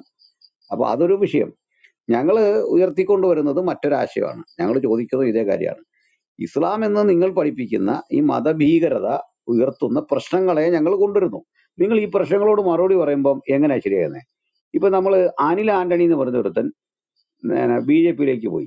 ഇത് AK ആന്റണിയുടെ മോനാണ്. അപ്പൊ ഇങ്ങേര് ഇപ്പോൾ ഇത് ശരിയല്ല എന്ന് പറയുമ്പോൾ ഉടനെ അത് കോൺഗ്രസ് വളരുന്നു എന്നാണ് മറുപടി. അതല്ല മറുപടി. അതിന്റെ സാഹചര്യങ്ങൾ വിശകലനം ചെയ്യുക എന്നുള്ളതാണ്. അല്ലെ പിന്നെ അത് മിണ്ടാതിരിക്കണം. വിവരമില്ലാതെ സംസാരിച്ചിട്ട് കാര്യമില്ല. ആന്റണി ചെയ്താ കറക്റ്റ്. പുള്ളിക്ക് ഉത്തരവില്ല, പുള്ളി മിണ്ടാതെ ഞാൻ ആ കാര്യം മിണ്ടുകയെന്ന് പറഞ്ഞു. ഓക്കെ, വളരെ നല്ലത്. അല്ലാതെ അനിൽ ആന്റണി പോയി കഴിഞ്ഞാൽ ഉടനെ BJP വളരുന്നു, അല്ലെങ്കിൽ അവിടുന്ന് പോയി കഴിഞ്ഞാൽ ഇത്രയും പേര് വിമർശിച്ചു. ഇന്ത്യ മുഴുവൻ ഉണ്ടായിരുന്നൊരു മതമായിരുന്നു ഇസ്ലാം. മുഗളന്മാര് ഇന്ത്യ ഹിന്ദുക്കൾ പോലും ഭരിച്ചിട്ടില്ല. മുഗൾ സാമ്രാജ്യം 1000 കൊല്ലം നീണ്ടു നിന്നാണ്. മൊത്തം മുഗൾ സാമ്രാജ്യമല്ല, ഇസ്ലാമാണ് ലോകത്ത് ഏറ്റവും അധികം കാലം ഭരിച്ചത്. ബ്രിട്ടീഷുകാർ പോലും 200 കൊല്ലം ഭരിച്ചപ്പോൾ ഏതാണ്ട് 1000-ൽ പരം കൊല്ലം ലോകാധിപത്യം ഇസ്ലാമിന്റെ കയ്യിലായിരുന്നു. എന്നിട്ട് ഇപ്പൊ എന്ത്? അത് താഴോട്ട് പോയില്ലേ? മുഗൾ സാമ്രാജ്യമൊക്കെ ഇവിടും തകർന്നില്ല. അത് ഇങ്ങോട്ട് പോലും വന്നില്ല, സൗത്ത് ഇന്ത്യ പോലും കയറിയില്ല. അപ്പൊ അതിനു മുമ്പ് അത് തകർന്നുപോയി. അതിന്റെ ആധിപത്യം ശക്തിപ്പെട്ടില്ല. അപ്പൊ പറഞ്ഞത് ഒരു ഘട്ടത്തിൽ ഇങ്ങനെയാണ്. ഒരു സ്ഥലത്തുള്ളത് ആ വിശ്വാസവും മതവും അവിടുന്ന് പിന്നോട്ട് പോകും. അപ്പൊ മറ്റൊരു മതം അവിടെ കയറി വരും. ഇതൊക്കെ ഒരു സാമൂഹ്യപരമായ പഠന വിഷയമാക്കേണ്ട കാര്യമാണ്. അത് ഒരു മതത്തിന്റെ വളർച്ചയല്ല അതിലെ സത്യസന്ധത. അങ്ങനെയാണെങ്കിൽ ഒരു കാലത്ത് ഇതിലും പ്രബലമായിട്ടൊരു കാര്യമുണ്ട്. അപ്പൊ അന്നതായിരുന്നോ ശരി, പിന്നെ ഇതാണോ ശരി? അങ്ങനെയാണോ? അതൊക്കെ വിട്. നമുക്ക് വേണ്ടത് ഇപ്പൊ ഇവിടെ ഉയർന്നു വന്നൊരു പ്രശ്നമുണ്ട്. ഒരു ഫേക്ക് ന്യൂസ് ആയതെന്നാ പറയുന്നത്. ഇദ്ദേഹം ഫേക്ക് ന്യൂസ് ആണെന്ന് എങ്ങനെ പറഞ്ഞത്? ഫേക്ക് ന്യൂസ് ആണോ? ബാലരാമപുരത്ത് ഒരു കുട്ടി ഈ രൂപത്തിൽ ദാരുണമായി കൊല്ലപ്പെടുന്നു, അദ്ദേഹത്തിന്റെ പിതാവ് പോയിട്ട് പരാതി കൊടുക്കുന്നു, അതിനെ പറ്റിയുള്ള ദുരൂഹത എന്തുമാകട്ടെ, അത് ഉസ്താദ് കൊന്നൊന്നും എനിക്ക് അഭിപ്രായമില്ല, ഞങ്ങൾ ആരും പറഞ്ഞില്ല. പക്ഷെ എന്തുകൊണ്ട് ഈ ദുരൂഹ മരണം മാധ്യമങ്ങൾ ചർച്ചക്കെടുക്കുന്നില്ല, കാര്യക്ഷമമായൊരു വാർത്തയാക്കുന്നില്ല? ഇതാണ് ഞങ്ങളുടെ ചോദ്യം. ഇതിന് മറുപടി പറയാൻ വല്ലതും ഉണ്ടെങ്കിൽ താങ്കൾക്ക് പറയാം.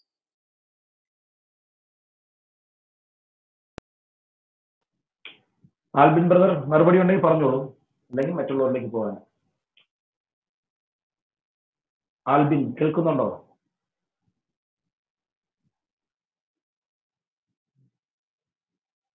അദ്ദേഹത്തിന് മറുപടി ഇല്ലെന്ന് തോന്നുന്നു. പക്ഷെ നമുക്ക് അടുത്ത ആളിലേക്ക് പോവാം. റോയ് സാർ കേൾക്കുന്നുണ്ടോ?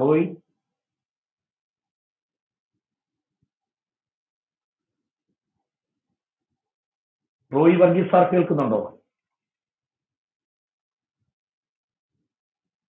അല്ലെങ്കിൽ നെജിമോൻ കേൾക്കുന്നുണ്ടോ? നെജിമോൻ സാർ കേൾക്കുന്നുണ്ടോ? പറയൂ.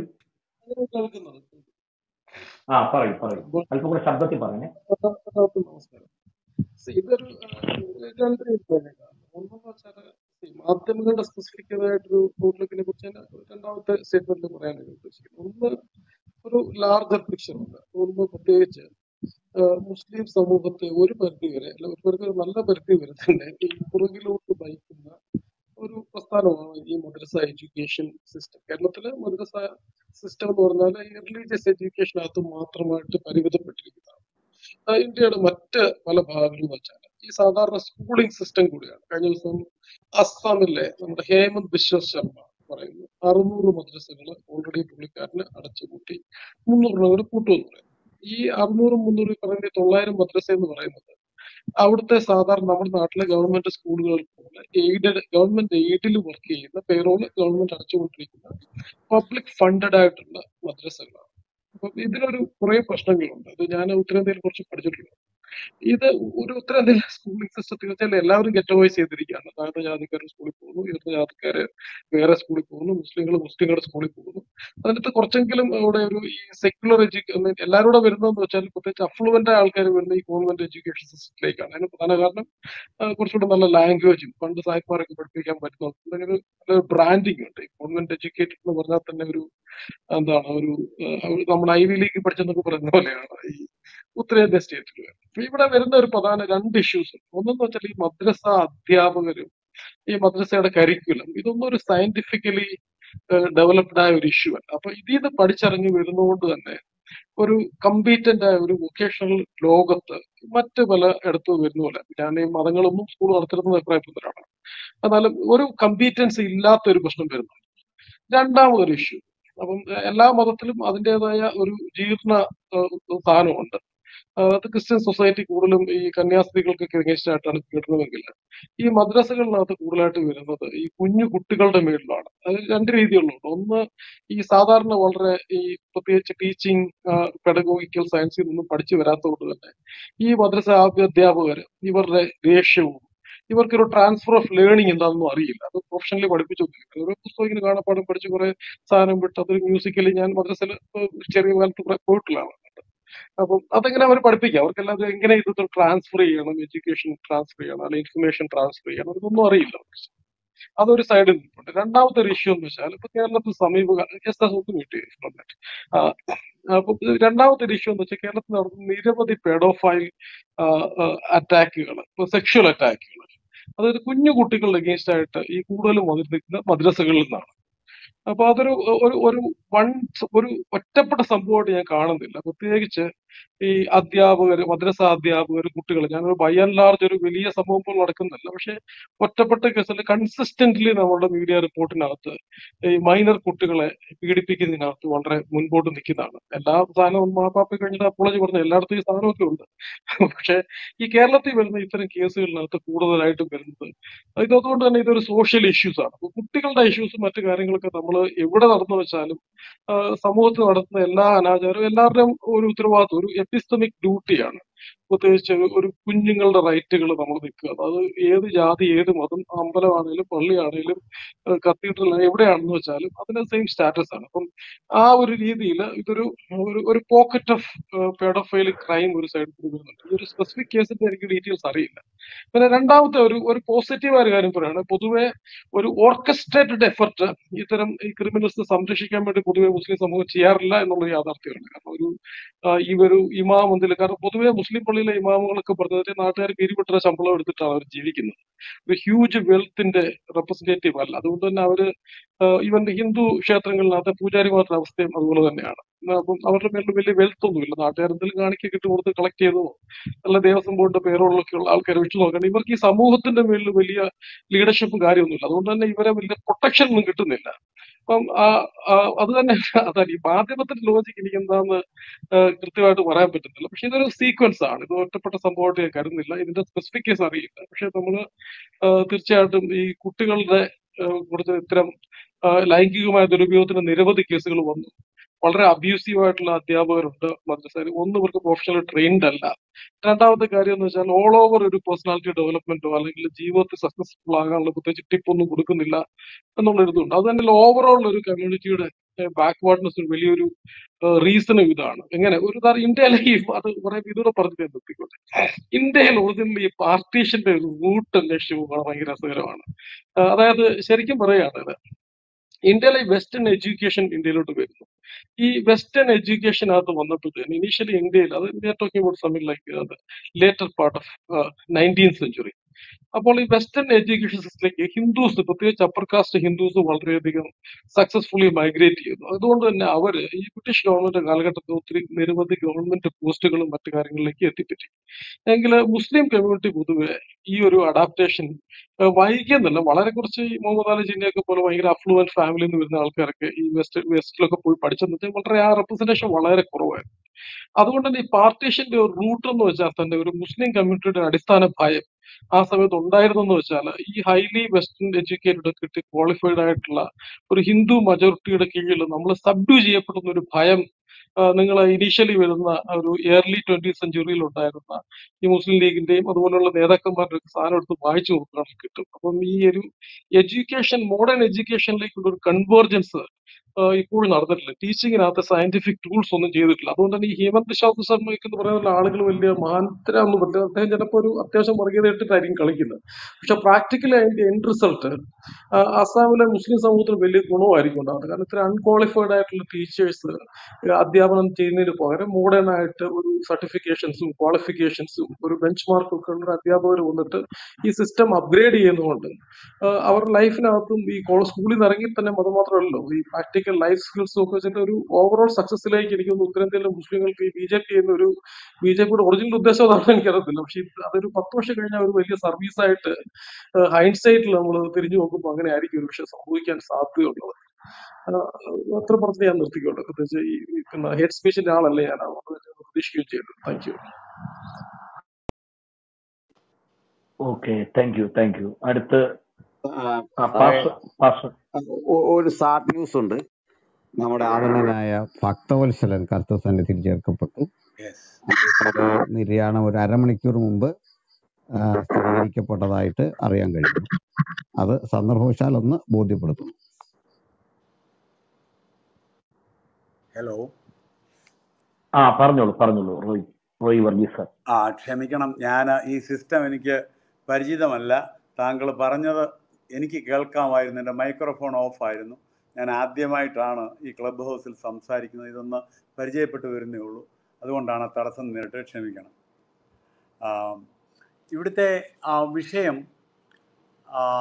നമ്മുടെ മുഖ്യധാര പത്രങ്ങളും അല്ലെങ്കിൽ മറ്റ് മാധ്യമങ്ങളും സാംസ്കാരിക നായകന്മാരുമൊന്നും ഈ വിഷയത്തോട് പ്രതികരിച്ച് കണ്ടില്ല എന്നുള്ളതാണ് വാസ്തവത്തിൽ.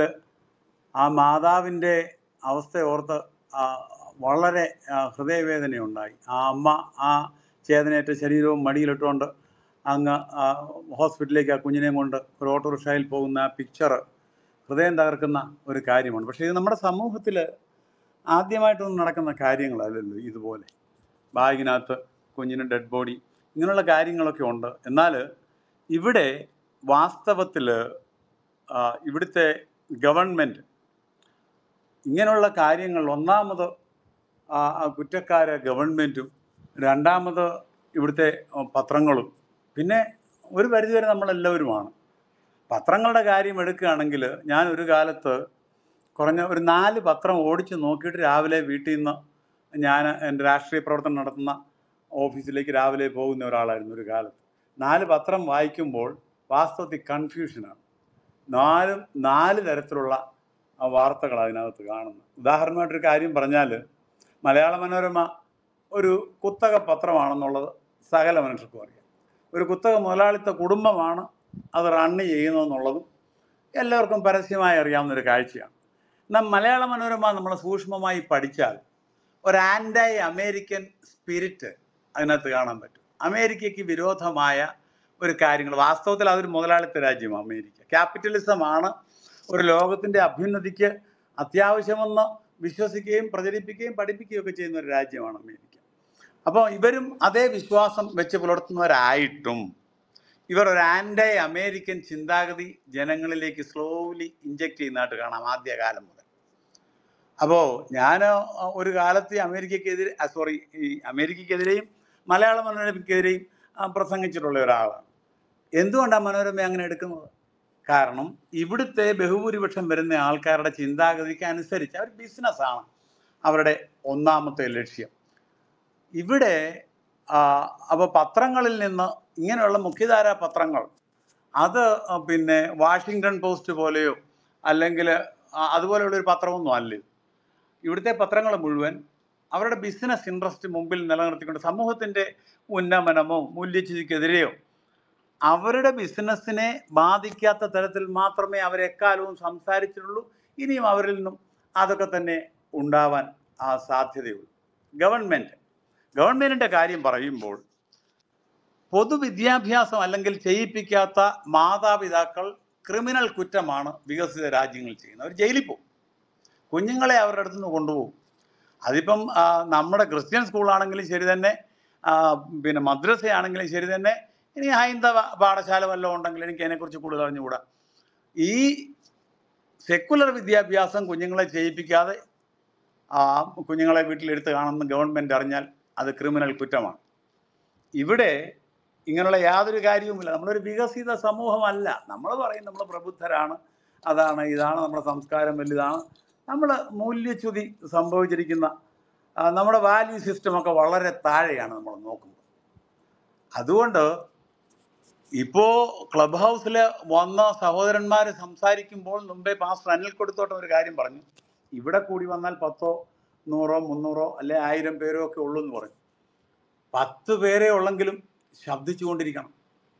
നമ്മുടെ ശബ്ദം നിലയ്ക്കുന്നത് വരെ ശബ്ദം ഉയർത്തിക്കൊണ്ട് തന്നെ ഇരിക്കണം. കഴിയുന്നിടത്തോളം മുസ്ലിം സഹോദരന്മാരെ ഒഫൻഡ് ചെയ്യാതെ കൂടുതൽ ആൾക്കാരെ ഇതിനകത്ത് പങ്കെടുപ്പിച്ച് ബോധവാന്മാരാക്കണം. അവരുടെ ഇടയിൽ നിന്ന് തന്നെ ഒരു ശബ്ദം ഉയർന്നു വരണം ഇതിനെതിരെ. നമ്മളത്ര ശബ്ദിച്ചാലും ഒരു പരിധിയുണ്ട് അതിനകത്ത്. അവരെ ചിലരെ ബോധവാന്മാരാക്കുകയും അവരെ ആ ഒരു എൻലൈറ്റ്മെൻറ്റിലേക്ക് കൊണ്ടുവരികയും ചെയ്യാതെ, ഇപ്പോൾ തന്നെ എൻ്റെ അറിവിൽ തന്നെ ആയിരക്കണക്കിന് ആൾക്കാർ ആ സമൂഹത്തിൽ നിന്ന് മാറിയിട്ടുണ്ട്. ലോകമെങ്ങും ലക്ഷോപലക്ഷം ആൾക്കാർ മാറിയിട്ടുണ്ട്. അപ്പോൾ നാം ഉയർത്തുന്ന അല്ലെങ്കിൽ നമ്മുടെ സമീപനം പ്രയോജനം ചെയ്യുന്നില്ല എന്നാരും ചിന്തിക്കേണ്ട. നിശബ്ദമായ ഒരു വിപ്ലവമാണ്. എക്കാലത്തും നമ്മളെപ്പോലുള്ളവർ അല്ലെ ഇങ്ങനെ ചിന്തിക്കുന്നവർ വിപ്ലവത്തിൻ്റെ വക്താക്കൾ തന്നെയാണ്. ശ്രീനാരായണ ഗുരു ആണെങ്കിലും എൻ്റെ ഹീറോയ അദ്ദേഹം, യേശുക്രിസ്തു ആണെങ്കിലും അവരെല്ലാം ലോകം കണ്ട ഏറ്റവും വലിയ വിപ്ലവകാരികൾ തന്നെയാണ്. വിപ്ലവകരമായ പരിവർത്തന സമൂഹത്തിലേക്ക് കൊണ്ടുവന്നിരിക്കുന്നത്. പിന്നെ മറ്റൊരു കാര്യം എന്ന് പറയുന്നത്, ക്രിസ്ത്യാനിറ്റി മാത്രമേ സ്ത്രീക്ക് ഈക്വാലിറ്റി കൽപ്പിക്കുന്നുള്ളൂ. മറ്റൊരു മതവുമില്ല, ഹിന്ദു മതവുമില്ല, ജുഡായിസവുമില്ല, ഇസ്ലാം ഒട്ടുമില്ല. ക്രിസ്തുമതം മാത്രമേ ഭാര്യയെ ബഹുമാനിക്കണമെന്ന് ബൈബിൾ മാത്രമേ പഠിപ്പിക്കുന്നു. ബാക്കിയുള്ളവർ അവൾ സ്വാതന്ത്ര്യം അർഹിക്കുന്നില്ലെന്നും അവൾക്ക് പുറത്തിറങ്ങി നടക്കാൻ അവകാശമില്ലെന്നും മണ്ണിനെയും പെണ്ണിനെയും ചതയ്ക്കുന്നോളും നന്നാവും എന്നൊക്കെ പഠിപ്പിക്കുന്ന മതങ്ങളാണ്. ഈ സത്യം മറ്റുള്ളവരെ അറിയുകയും അവരത് മനസ്സിലാക്കി ഈ വലിയ ഊരാക്കുടുക്കിൽ നിന്ന് ഒരു നാൾ പുറത്തു വരികയും ചെയ്യുമെന്ന് ഞാൻ വിശ്വസിക്കുന്നു. നമ്മൾ ശബ്ദം ഉയർത്തിക്കൊണ്ടിരിക്കുക. You are doing A wonderful job. അതുകൊണ്ട് തുടർമാനമായി ഇത് ചെയ്തുകൊണ്ടിരിക്കണം, കൂടുതൽ ആൾക്കാരെ പങ്കെടുപ്പിക്കണം എന്നാണ്. പിന്നെ കഴിയുന്നിടത്തോളം വിഷയത്തിൽ തന്നെ ഒതുങ്ങി നിൽക്കാൻ ശ്രമിക്കുന്നത് നല്ലതായിരിക്കും എന്നൊരു അഭ്യർത്ഥനയും കൂടെ ഉണ്ട്. ദൈവം അനുഗ്രഹിക്കട്ടെ. Okay sir, thank you. അടുത്തിനി അവസാനമായിട്ടുള്ള ഒരാള് RS. കേൾക്കുന്നുണ്ടോ? കേൾക്കും. ഞാൻ പറയുന്നത് കേൾക്കുന്നുണ്ടോ? കേൾക്കാം, പറയൂ. നമസ്കാരം. ഇവിടെ സംസാരിക്കാൻ അവസരം തന്നതിന് നന്ദി അറിയിച്ചുകൊണ്ട് തുടങ്ങട്ടെ. ഇന്ന് നമ്മൾ ഉന്നയിക്കുന്ന ചോദ്യം, അതായത് എന്തുകൊണ്ട് നമ്മുടെ മാധ്യമങ്ങൾ ഈ കാര്യം റിപ്പോർട്ട് ചെയ്യുന്നില്ല അല്ലെങ്കിൽ ചർച്ച ചെയ്യുന്നില്ല എന്നുള്ളതിന് ഒരു റെഡിമെയ്ഡ് ഉത്തരം എനിക്ക് തോന്നുന്നത് ഷാനി പ്രഭാകർ എന്ന മാധ്യമപ്രവർത്തക നമുക്ക് പണ്ടേ തന്നിട്ടുള്ളതെന്നാണ് എൻ്റെ ഓർമ്മ. അവർ പറയുന്നുണ്ടായിരുന്നു, BJPക്കും സംഘപരിവാറിനും നമ്മുടെ സംസ്ഥാനത്ത് ഒരു ട്രാക്ഷൻ കിട്ടാതിരിക്കാൻ, അവർ വളരാതിരിക്കാൻ നമ്മൾ SDPയെയും ബാക്കിയുള്ള ഭീകര സംഘടനകളുടെയും പ്രവർത്തികൾ ഇവിടെ ഹൈലൈറ്റ് ചെയ്ത് പറയുന്നില്ല. ഇത് ഓപ്പണായിട്ട് ഷാനി പ്രഭാകർ അഡ്മിറ്റ് ചെയ്തതാണ്. ഇതേ മനസ്ഥിതിയാണ് നമ്മുടെ മറ്റ് മാധ്യമ പ്രവർത്തകർക്കും ഉള്ളതെങ്കിൽ അവർ ഉറപ്പായിട്ടും ഇത് മറച്ചു പിടിക്കുന്ന അല്ലെങ്കിൽ ഇത് നേരെ മുഖം തിരിക്കുന്ന ഒരു നടപടിയെ എടുക്കത്തുള്ളൂ എന്നാണ് എനിക്ക് തോന്നുന്നത്. അത്രേ ഉള്ളൂ. നന്ദി. ഓക്കെ, പാസ്റ്റർ കേൾക്കുന്നുണ്ടോ? കൊടിത്തോട്ടം പാസ്റ്റർ. ഇപ്പൊ നമ്മുടെ സ്പീക്കർ പാനലിൽ ഉള്ളവരെല്ലാം സംസാരിച്ചു കഴിഞ്ഞു. അപ്പൊ പാസ്റ്റർ കൺക്ലൂഷൻ പറഞ്ഞ് നമുക്ക് അവസാനിപ്പിക്കാമെന്ന് തോന്നുന്നു. സമയം ഇത്തിരി ആയല്ലോ.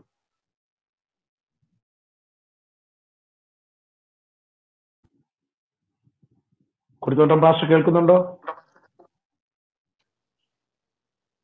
കൊടിത്തോട്ടം പാസ്റ്ററെ.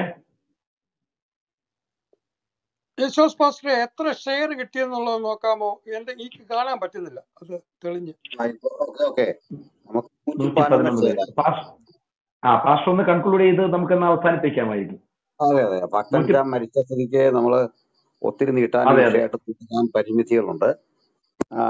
ഏതായാലും നമ്മളുടെ പ്രിയപ്പെട്ട സഹോദരി, ഒരു പെൺകുഞ്ഞ്, 17 വയസ്സേ അവർക്ക് പ്രായമുള്ളൂ, എന്തൊക്കെ ആയിത്തീരേണ്ടതാണ്.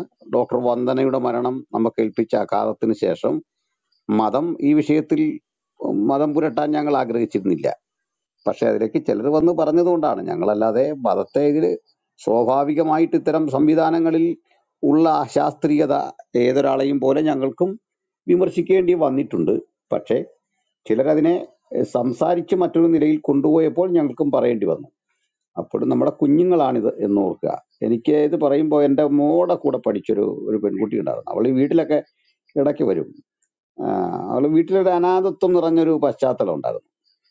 അപ്പനും അമ്മയും 2 വഴിക്കോ എന്തൊക്കെയോ അങ്ങനെയൊക്കെ ചില ദുരൂഹതകളുള്ള വീട്.